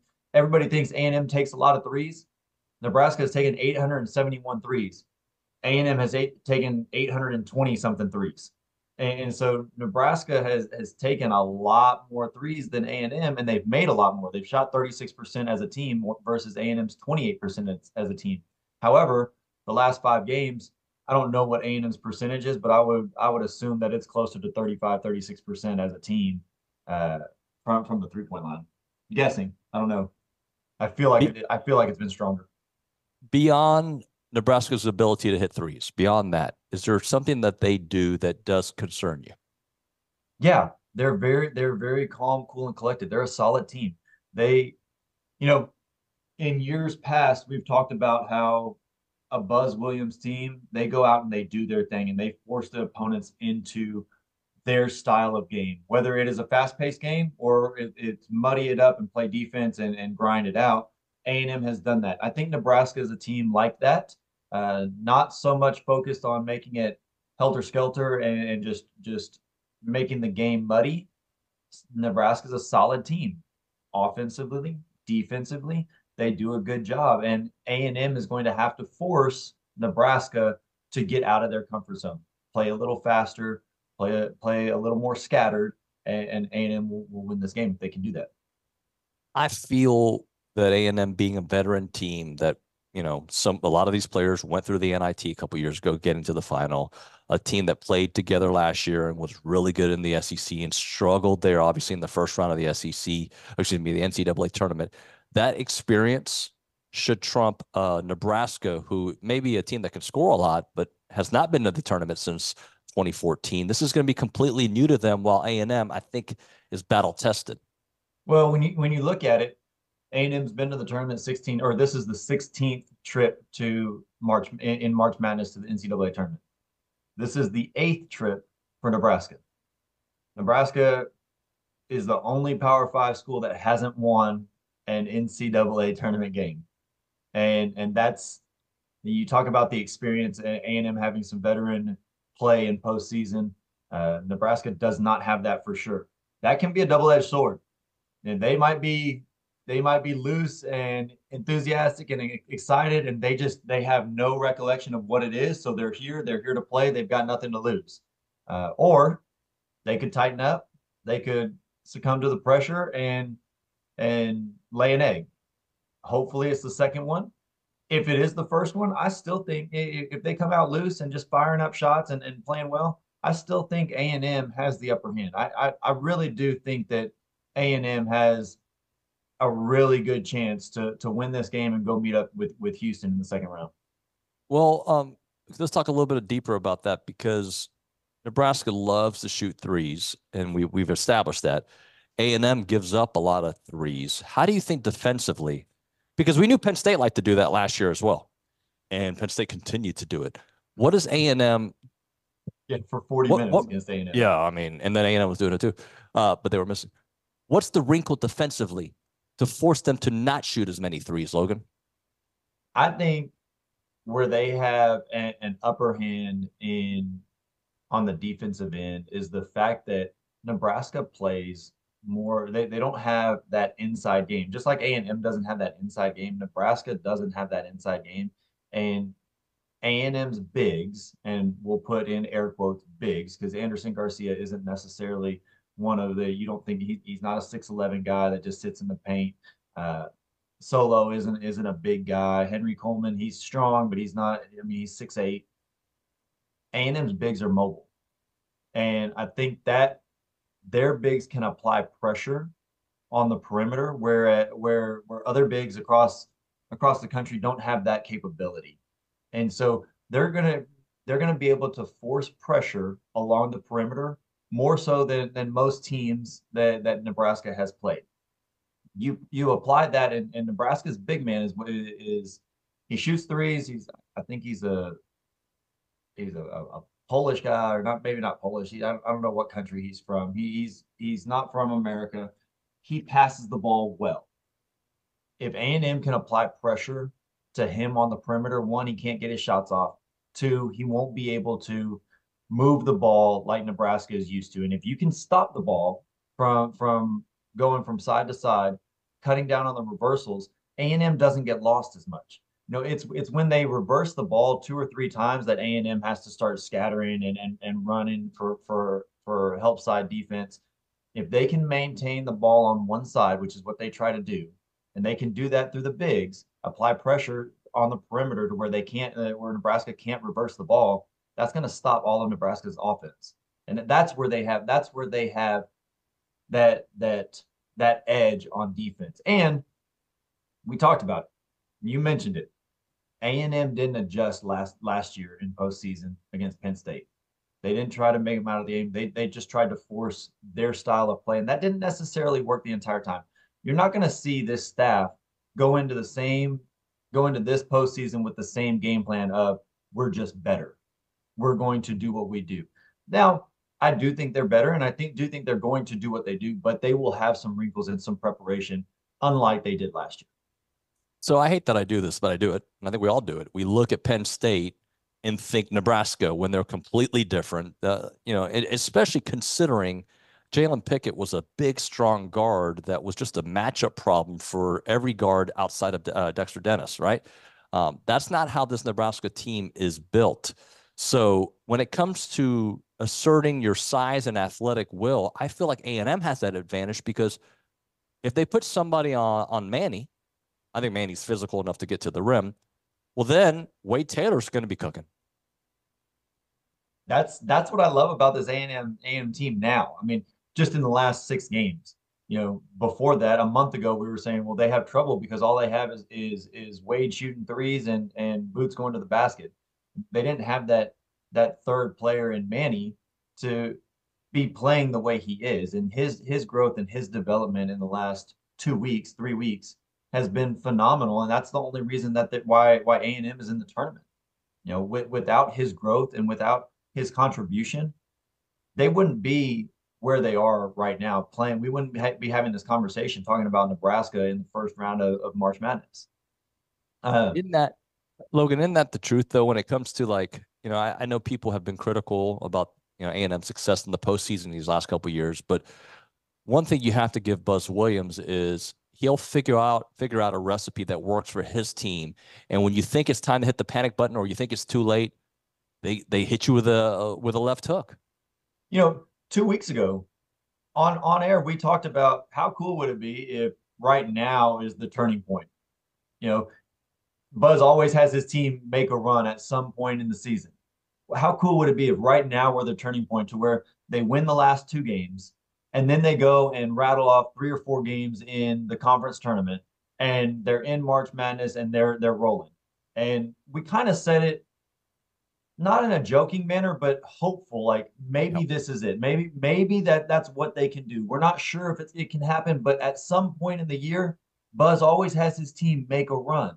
And they did make that run. And they're still on that run right now. And that's why I feel like A&M can really make a run in this tournament, because it's going to be tough to get past Nebraska. There's no question about it. But I think they can do that. If they play Houston, I mean, they lost to Houston by what was it, 3? Yep. I mean, they lost to Houston by 3, and they didn't even have Tyrese on the floor, and Manny wasn't playing the way Manny's playing now. So what's to say that they can't beat Houston at this point?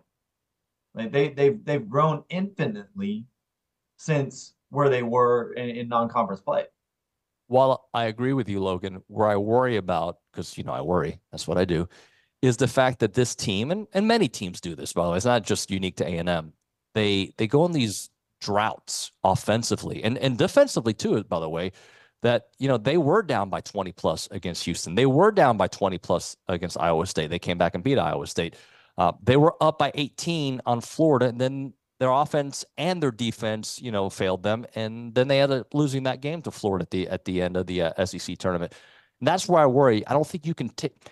There's a reason this team was 9-9 in conference play. They have found something that works now, so they're not that same team, but they are sometimes a little bit inconsistent. And that's all on coaching. That is the coaches have to find a way to make this team sustain the high level of play. And Florida's a good basketball team. I have them. I wish I pulled up my bracket. I have them Sweet 16, maybe Elite 8 this year. And just because I think they're a very complete team, they have dynamic guards. All of them can score. They're athletic enough to play defense. But A&M had them down by 18.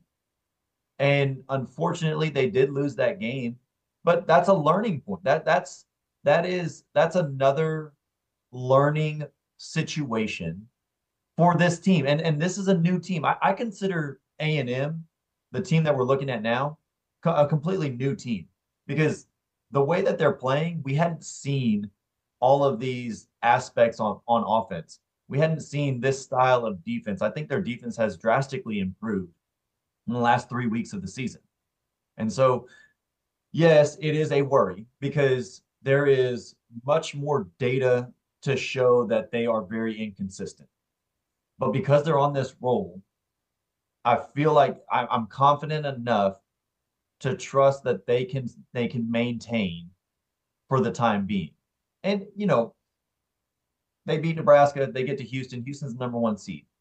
Who knows what's going to happen in that game? You just don't know who's going to show up. Is Houston going to have a game like they had against Iowa State and they can't make a bucket and they have a number of different turnovers, unforced errors? You know, Houston can play bad too.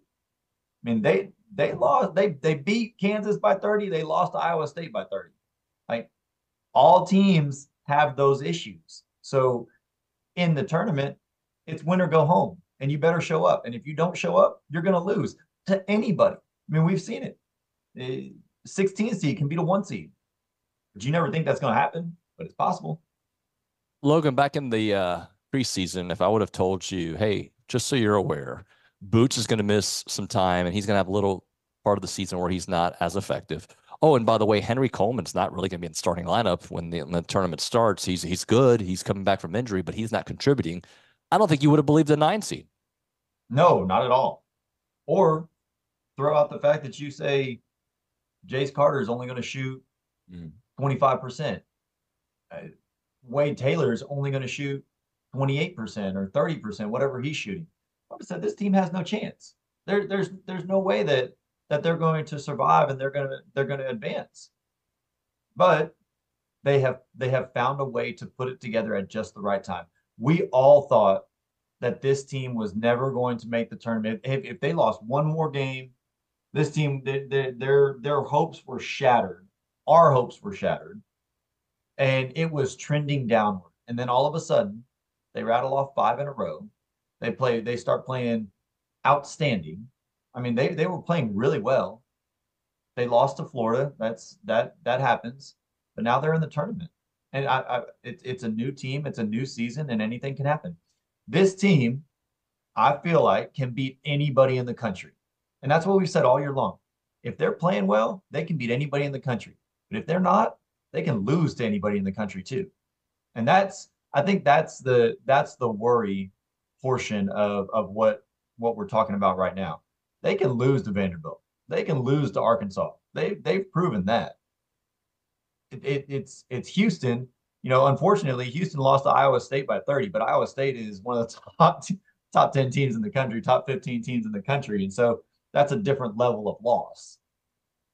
Logan, I'm embarrassed. It's 10:18 or 10:19, whatever it may be in the studio. And we haven't talked really about Solo.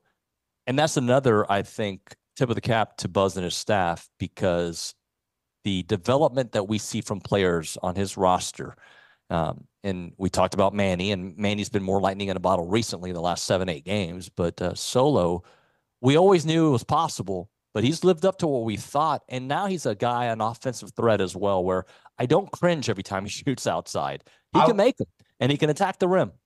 I was about to add, you know, at the beginning of the year, every time he touched the ball and he was going to shoot a 3, I mean, I was trying to call timeout for Buzz.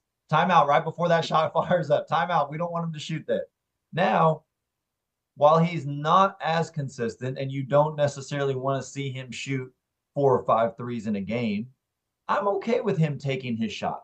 I'm okay with if his feet are set and he's open. You know, I don't want him taking a 2-dribble pull-up with a guy in his face. That's not what I want. But if he's open, whether it's short corner, elbow line, free throw line extended, whatever it may be, and he's set, I'm okay with that. And that's where we thought he was going to be this year. I did think that he would have a little more fluidity to him around the basket. But he's still just a little raw. He's so dang athletic though, and he's so intense on every play, whether it's offense or defense. He changes the team's mindset just on his intensity alone. And that's what this team needs every single play from him. Logan, how pumped is Katie about also the women getting Nebraska? Man, it's awesome. You know, we were watching the selection show for the women, and right before, Katie was like, I'm still nervous. I don't know if they're going to get in. They deserve it, but you know what happens on these selection committees, and sometimes sometimes good teams get left out. Indiana State got left out this season on the men's side. But the thing is, they got chosen, and both of us, we were actually in the studio.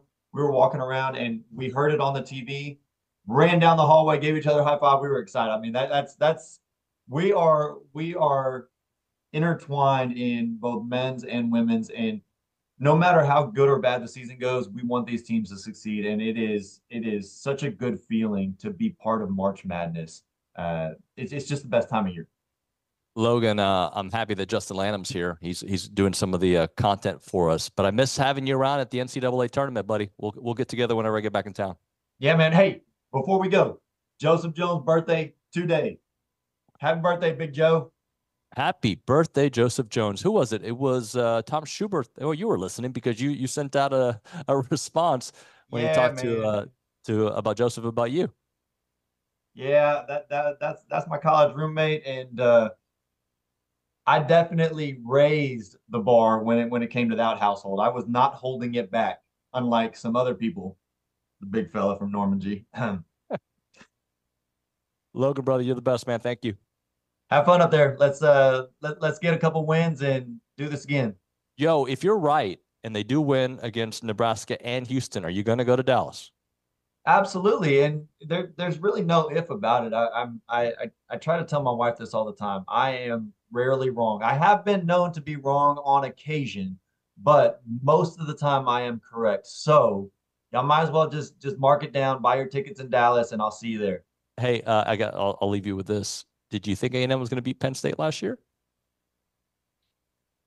Actually, I did think they were going to win, but I think we had the conversation of I am so nervous about Jalen Pickett because he could dominate this game.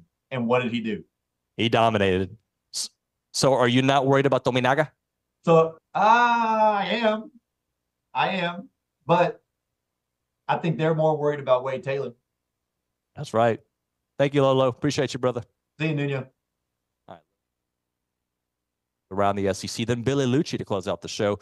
Right now, Troubadour Festival time, a Texas barbecue and music experience. They return to Aggie Park on Saturday, May the 18th, and this year's event, bigger and better than last year's. It keeps getting better every year. Troubadour Festival bringing you together 35 of the best barbecue joints in Texas for you to indulge in unlimited samples of their incredible smoke creations, and you can't forget about the music.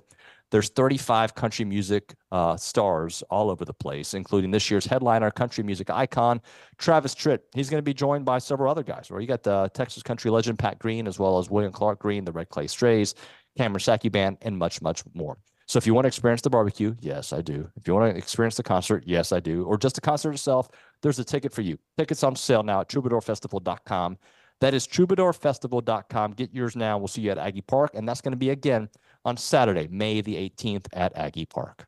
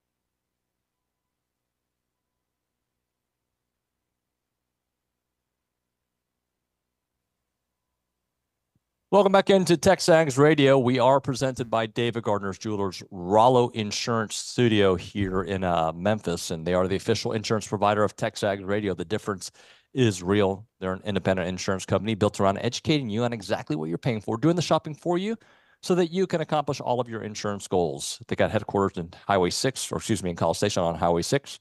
Call them up, 888-44-ROLLO, or go to rolloinsurance.com. This roadshow brought to you by Alpha Paving. Let's go to the Angry Elephant News and Social Center. Caitlin Torn is there with Around the SEC. We got 8 teams in from the SEC in the NCAA tournament, Caitlin. Yeah, we do. Let's run through those matchups really quick. They are all favored to win, according to ESPN, except for the kickoff game today. Mississippi State plays Michigan State. They are the only SEC team that is not favored to win right now. But we've got 2-seed Tennessee playing St. Peter's tonight at 8:20. 3-seed Kentucky plays Oakland tonight at 6:10. 4-seed Auburn plays Yale tomorrow at 3:15. 4-seed Alabama plays Charleston tomorrow at 6:35. 6-seed South Carolina plays Oregon today at 3. And 7-seed Florida plays Colorado tomorrow at 3:30. All right, some good matchups out there. That's interesting because I saw a lot of Vegas there, Caitlin, picking Nebraska to win the game. And of course, it's an 8 versus 9 seed. So to me, it's, it's a coin flip when it comes to most of those. But most of what I read was that Nebraska was favored to win. Good to see that somebody watches the film. Somebody's rooting for us. Someone's on our side. What else do you have for us? We've got Callie actually had some interesting stats about the tournament from the SEC. Since 2016, none of the 17 SEC teams to earn a top 4 seed have reached the Final Four. The only 2 SEC teams to advance to the Final Four since 2016 were number 5, Auburn in 2019, and number 7, South Carolina in 2017. The last SEC team to reach the title game was 8-seed Kentucky back in 2014. Tennessee, Kentucky, Auburn, and Alabama are all top 4 seeds this year. Auburn is 11-0 in first-round games in modern era, and there's no other school without a first-round loss has more than 3 wins. Let's see, what else do we have? South Carolina. Anything else? Sorry?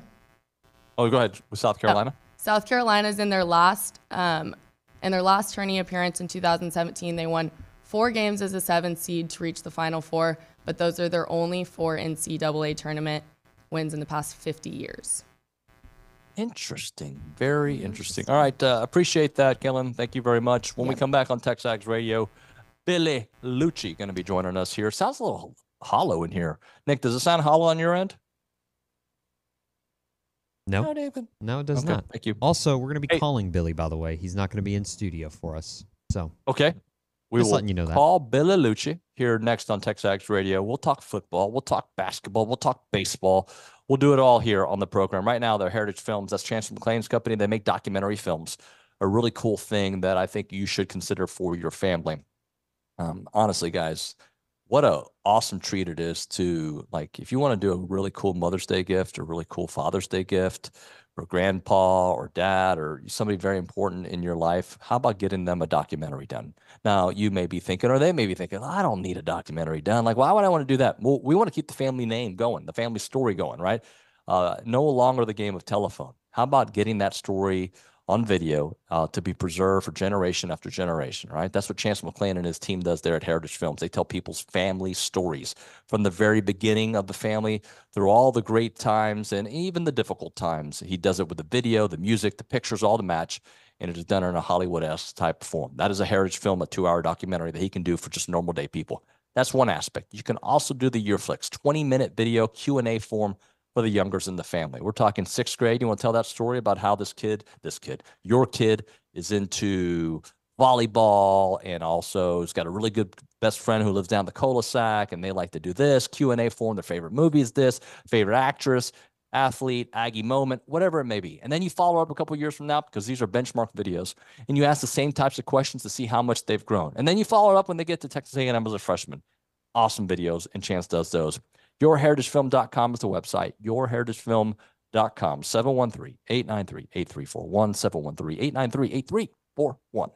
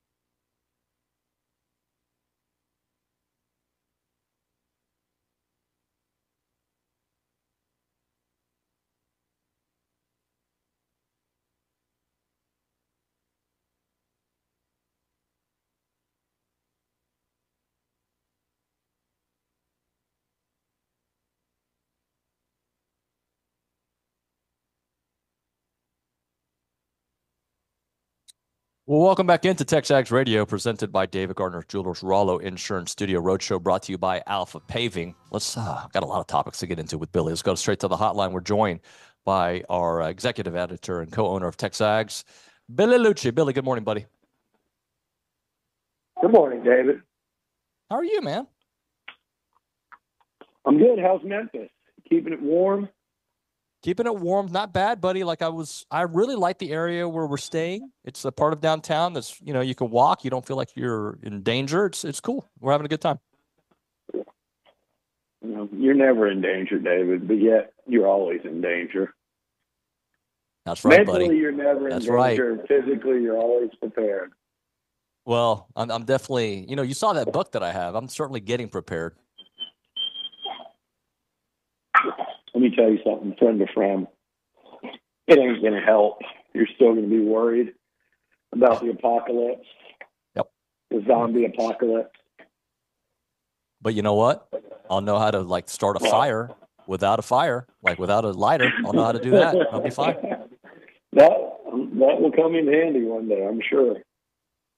Hey, let's start off. When you and Katie and Olin run out of gas driving back from Memphis, and it's freezing cold, like sub-freezing temperatures where you can't make it without a fire, and you light one outside the car, they're going to be really happy you read that book. Yep. I'll also know how to use a tourniquet, and I'll know how to all right, we don't need to get into that. Can we go to football and we'll work our way to basketball? I was kind of hoping to hear you say when you thought you were going to need a tourniquet, but let's talk. There's a lot to discuss. Let me tell you right now, these books I've been reading, this is multiple, by the way. You need a tourniquet at all times. You never know. You might drive up on an accident and you can save somebody. That's true. And I did see someone require the Heimlich at dinner last weekend in Memphis, and I won't say who, but one of them, the guy that administered the Heimlich was with us. He listens to the show. He's never missed a TexAgs radio show. And he tapped him, who's sitting to his right. He didn't tap. Hey, Bill Slade, if you don't like what we're talking about, turn it off. I'm going to tell you like I do everyone. And I'll tell the guy working everyone at Traditions, turn the show off right now. Sorry, Nuño, somebody texted me, harassing me, said it was starting slow, so I built up. Anyway, our buddy had to give the Heimlich, and about halfway through, like a minute to 2 minutes in, when it's not working, I'm like, man, he really turned the wrong way and picked the wrong guy. He's asking for someone to save his life because this isn't going well. And our buddy was like, well, no one else helped us. I didn't know it was a two-man job. Like, once you stand up and start doing it, haven't you signed on for the duration there? Well, I got a different interpretation of that story, for the record. I've been told, and let's just say I can imagine that moment where, who's going to do it? At least he stepped up to the challenge. Absolutely not. That's not true. The guy turned to his right, tapped him like help. By the time I turned around, they were both standing up, and it took him 35 to 38 Heimlichs before it worked. This poor bastard's probably got broken ribs. But he's alive.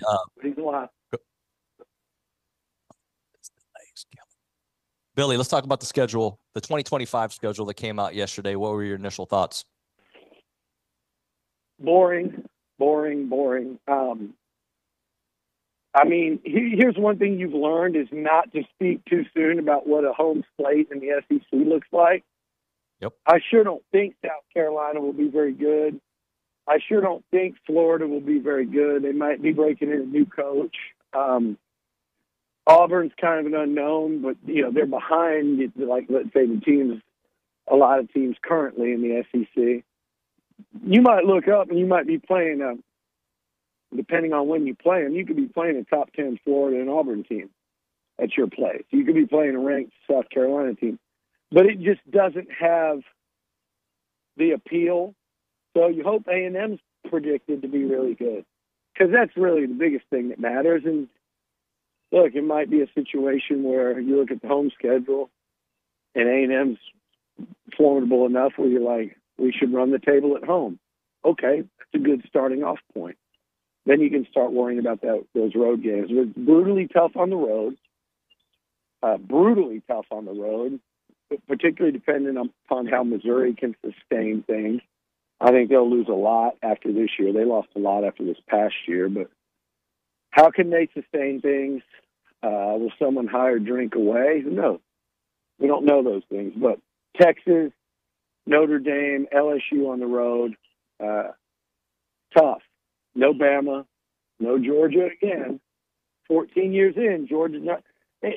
That's why the league needs to change to a better scheduling model. And I know what they're probably holding out for is they're probably just kick the can down the road 1 year, or they're holding out for potential future expansion. They've got to add a ninth game. I don't care what the coaches say. I don't care. It feels so ridiculous that, like I said, Texas will play Georgia twice in 2 years in the league. Texas A&M will play them once in 14 years in the league. And not that we care, but in 14 years in the league, A&M will never have gone to play football in Lexington, Kentucky. And they'll play Kentucky once, and they'll play Florida by then 6 or 7 times, who's in the East as well. So the thing's screwed up. It's wonky. It needs to be fixed. It's obviously not going to be fixed next year. It's wild to me that Texas not only draws Vandy twice in 2 years, their first 2 years in the league, but they're also going to have a pretty damn cake schedule in conference for their first 2 years. No Alabama, no LSU, no Ole Miss when they're up, no Tennessee. It's pretty ridiculous if you really look at it. And they are getting a silver platter cakewalk into this conference that everyone's been telling them is so tough for as long as A&M's been in it. Meanwhile, if you're OU, I think you have the biggest gripe. Because look, at the end of the day, A&M doesn't get Ole Miss when they're up. They don't get Tennessee. They don't get Georgia or Alabama. So there are some positives to this thing as well. Me, though, I'm like, I want to see Bama on that home schedule. I want to see Georgia at Kyle Field. I'm already missing the annual game of Bama, if I'm being perfectly honest. A&M lost 10 out of 12 of them. Well, Billy, I think that's a great point, because earlier in the show, OB was like, we don't need to be worried on who's the schedule. I just want to be the team that's the aggressor. I want to be better, not worry about who's on the schedule. They need to worry about us. Yeah, A&M under Mike Elko, the goal here is to be top 10 program in college football. And I know some people are going, no, it's to win a national title. I get that. If you're a top 10 team in today's college football with a 12-team playoff, you're going to have cracks at it. If you're a top 10 program, and that's why I consider LSU. I don't consider LSU a top 5 program in football. I consider them a top 10, and guess what? They've won 3 natties in the last 20 years, 25 years, whatever it is. You can do it as a top 10 program. So I think that's what you're aiming for. And if you're there every year, then yeah, whether you're number 1 or you're number 15 or 20, you're worried about playing Texas A&M because they're capable of beating you anytime you step on the field. Billy, basketball-wise, we've been doing some research, and obviously it's still the same storyline. Nebraska shoots threes. A&M's a better rebounding team. We're going to hear from both squads later on today. We'll be at the shoot-around there here in Memphis. But just when you think about Nebraska, outside of threes, is there anything that worries you, or is it really about A&M dictating their tempo and their will? I think what worries me is it is Nebraska's shooting, because we've seen A&M over the last, let's say, 3 years when they've been good tournament-worthy teams. A lot of their worst losses have come when teams have been red hot and drilling open three after open three after open three and finding a weakness defensively, right up until that last game against Florida. Now, I will say a lot of those Florida threes were contested. They were just white hot. Sure, when you get a guy that's averaging 2 points a game, he comes in and just starts getting buckets and hits for 20-something. But I think this is look. I heard y'all this morning. It's like Nebraska's never won a tournament game, and you said, "What's Buzz's record in the tournament?" And Olin said, "Well, it's 0-1 at A&M." Well, we're talking about Nebraska's history, so why not keep it a buck, keep it fair, talk about Buzz's history? Okay, so unless you're talking about these specific teams, I'm more concerned with these specific teams. But I do think with A&M, if Buzz and the Aggies can get past this first game, I felt the same way last year. They can get past that first game. He has proven in his career and at A&M, with the one exception, in the last 3 years or so, being that Penn State game, which, again, there are similarities here. Big Ten team that can fill it up from three. I heard Lanham talking this morning about the 6'7", 215-pound guy handling the ball. That's going to be a problem. Reminded me a little too much of the Penn State guy last year. But the reality is, I think this is essentially a toss-up game. We don't know which A&M shooting team is going to show up. So you can show me all the stats about how teams that, A&M's under 30% three for the year will tell Ole Miss and tell Kentucky and tell Florida about that. They've been shooting way better lately. Wade, Boots, Manny, they've been shooting a lot better lately, and hopefully that carries in to this week. There are some things that I really like in A&M's favor. I like that they didn't have to play on Sunday.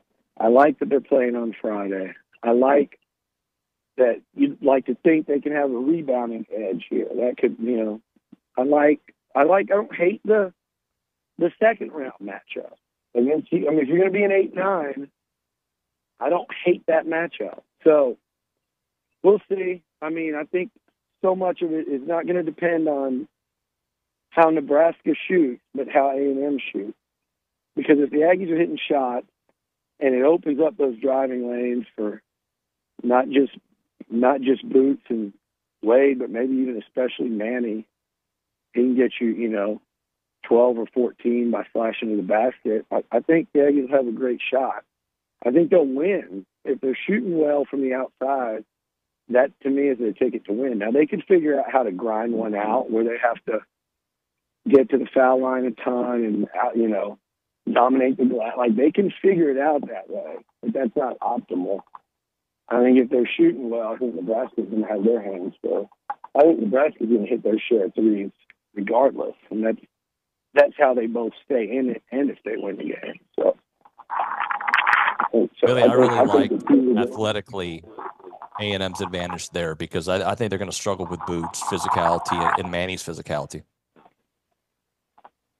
Yeah, I think so. And I think, like I said earlier, like what you really want to see them do is start carving into that Nebraska front court depth and get some guys, drive at them, draw fouls, get to the line.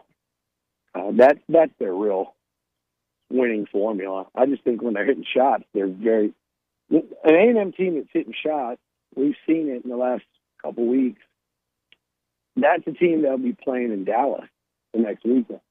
And that's a team that I'm not sure playing like the likes of Duke, Florida, or Texas Tech or somebody. I'm not sure that wouldn't be a less daunting path than they have this weekend if they have to go Nebraska and U of H. It ain't much different, I'll put it that way. I don't think, because of the Nebraska matchup, I think those teams I just mentioned are better than Nebraska. But because of the Nebraska matchup and the threes and all that, I think there's a tougher path this weekend potentially than even next weekend. And I'm not saying if they get through this, they're a Final Four team.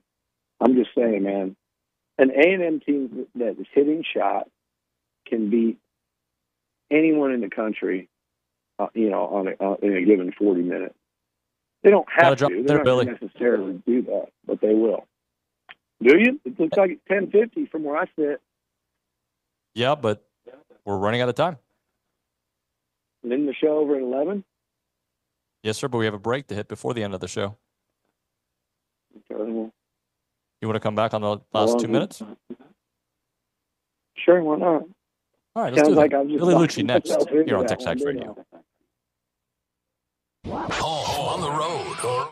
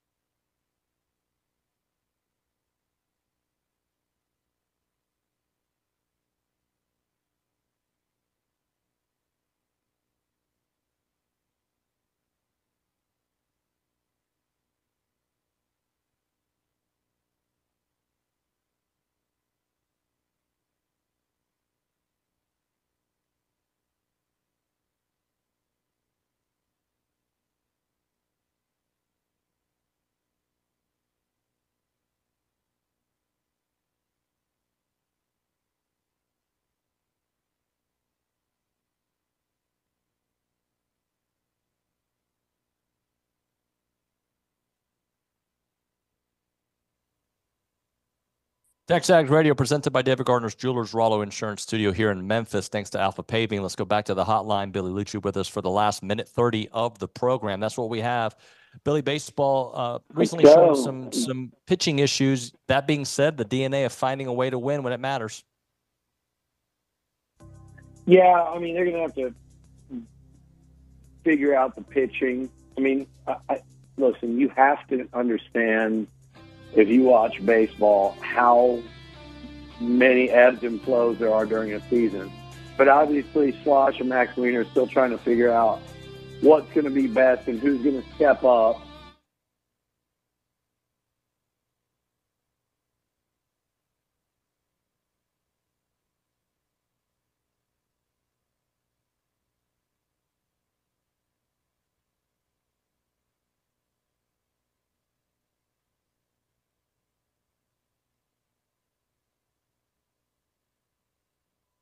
Billy, when will I see you?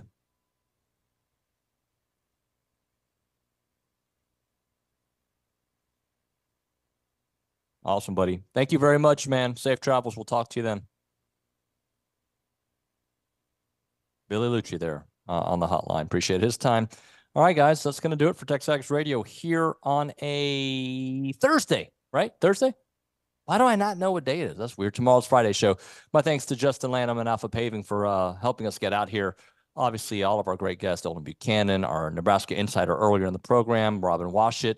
We had Schloss, we had Bronny, and we had Logan Lee. Very pleasant conversation with Logan. That's going to do it for TexAgs Radio here on a Thursday. Keep it with TexAgs.com. About to go to the shoot-around and the press conferences. We'll have all that coverage on TexAgs.com. Thanks so much for watching and listening. We'll see you mañana.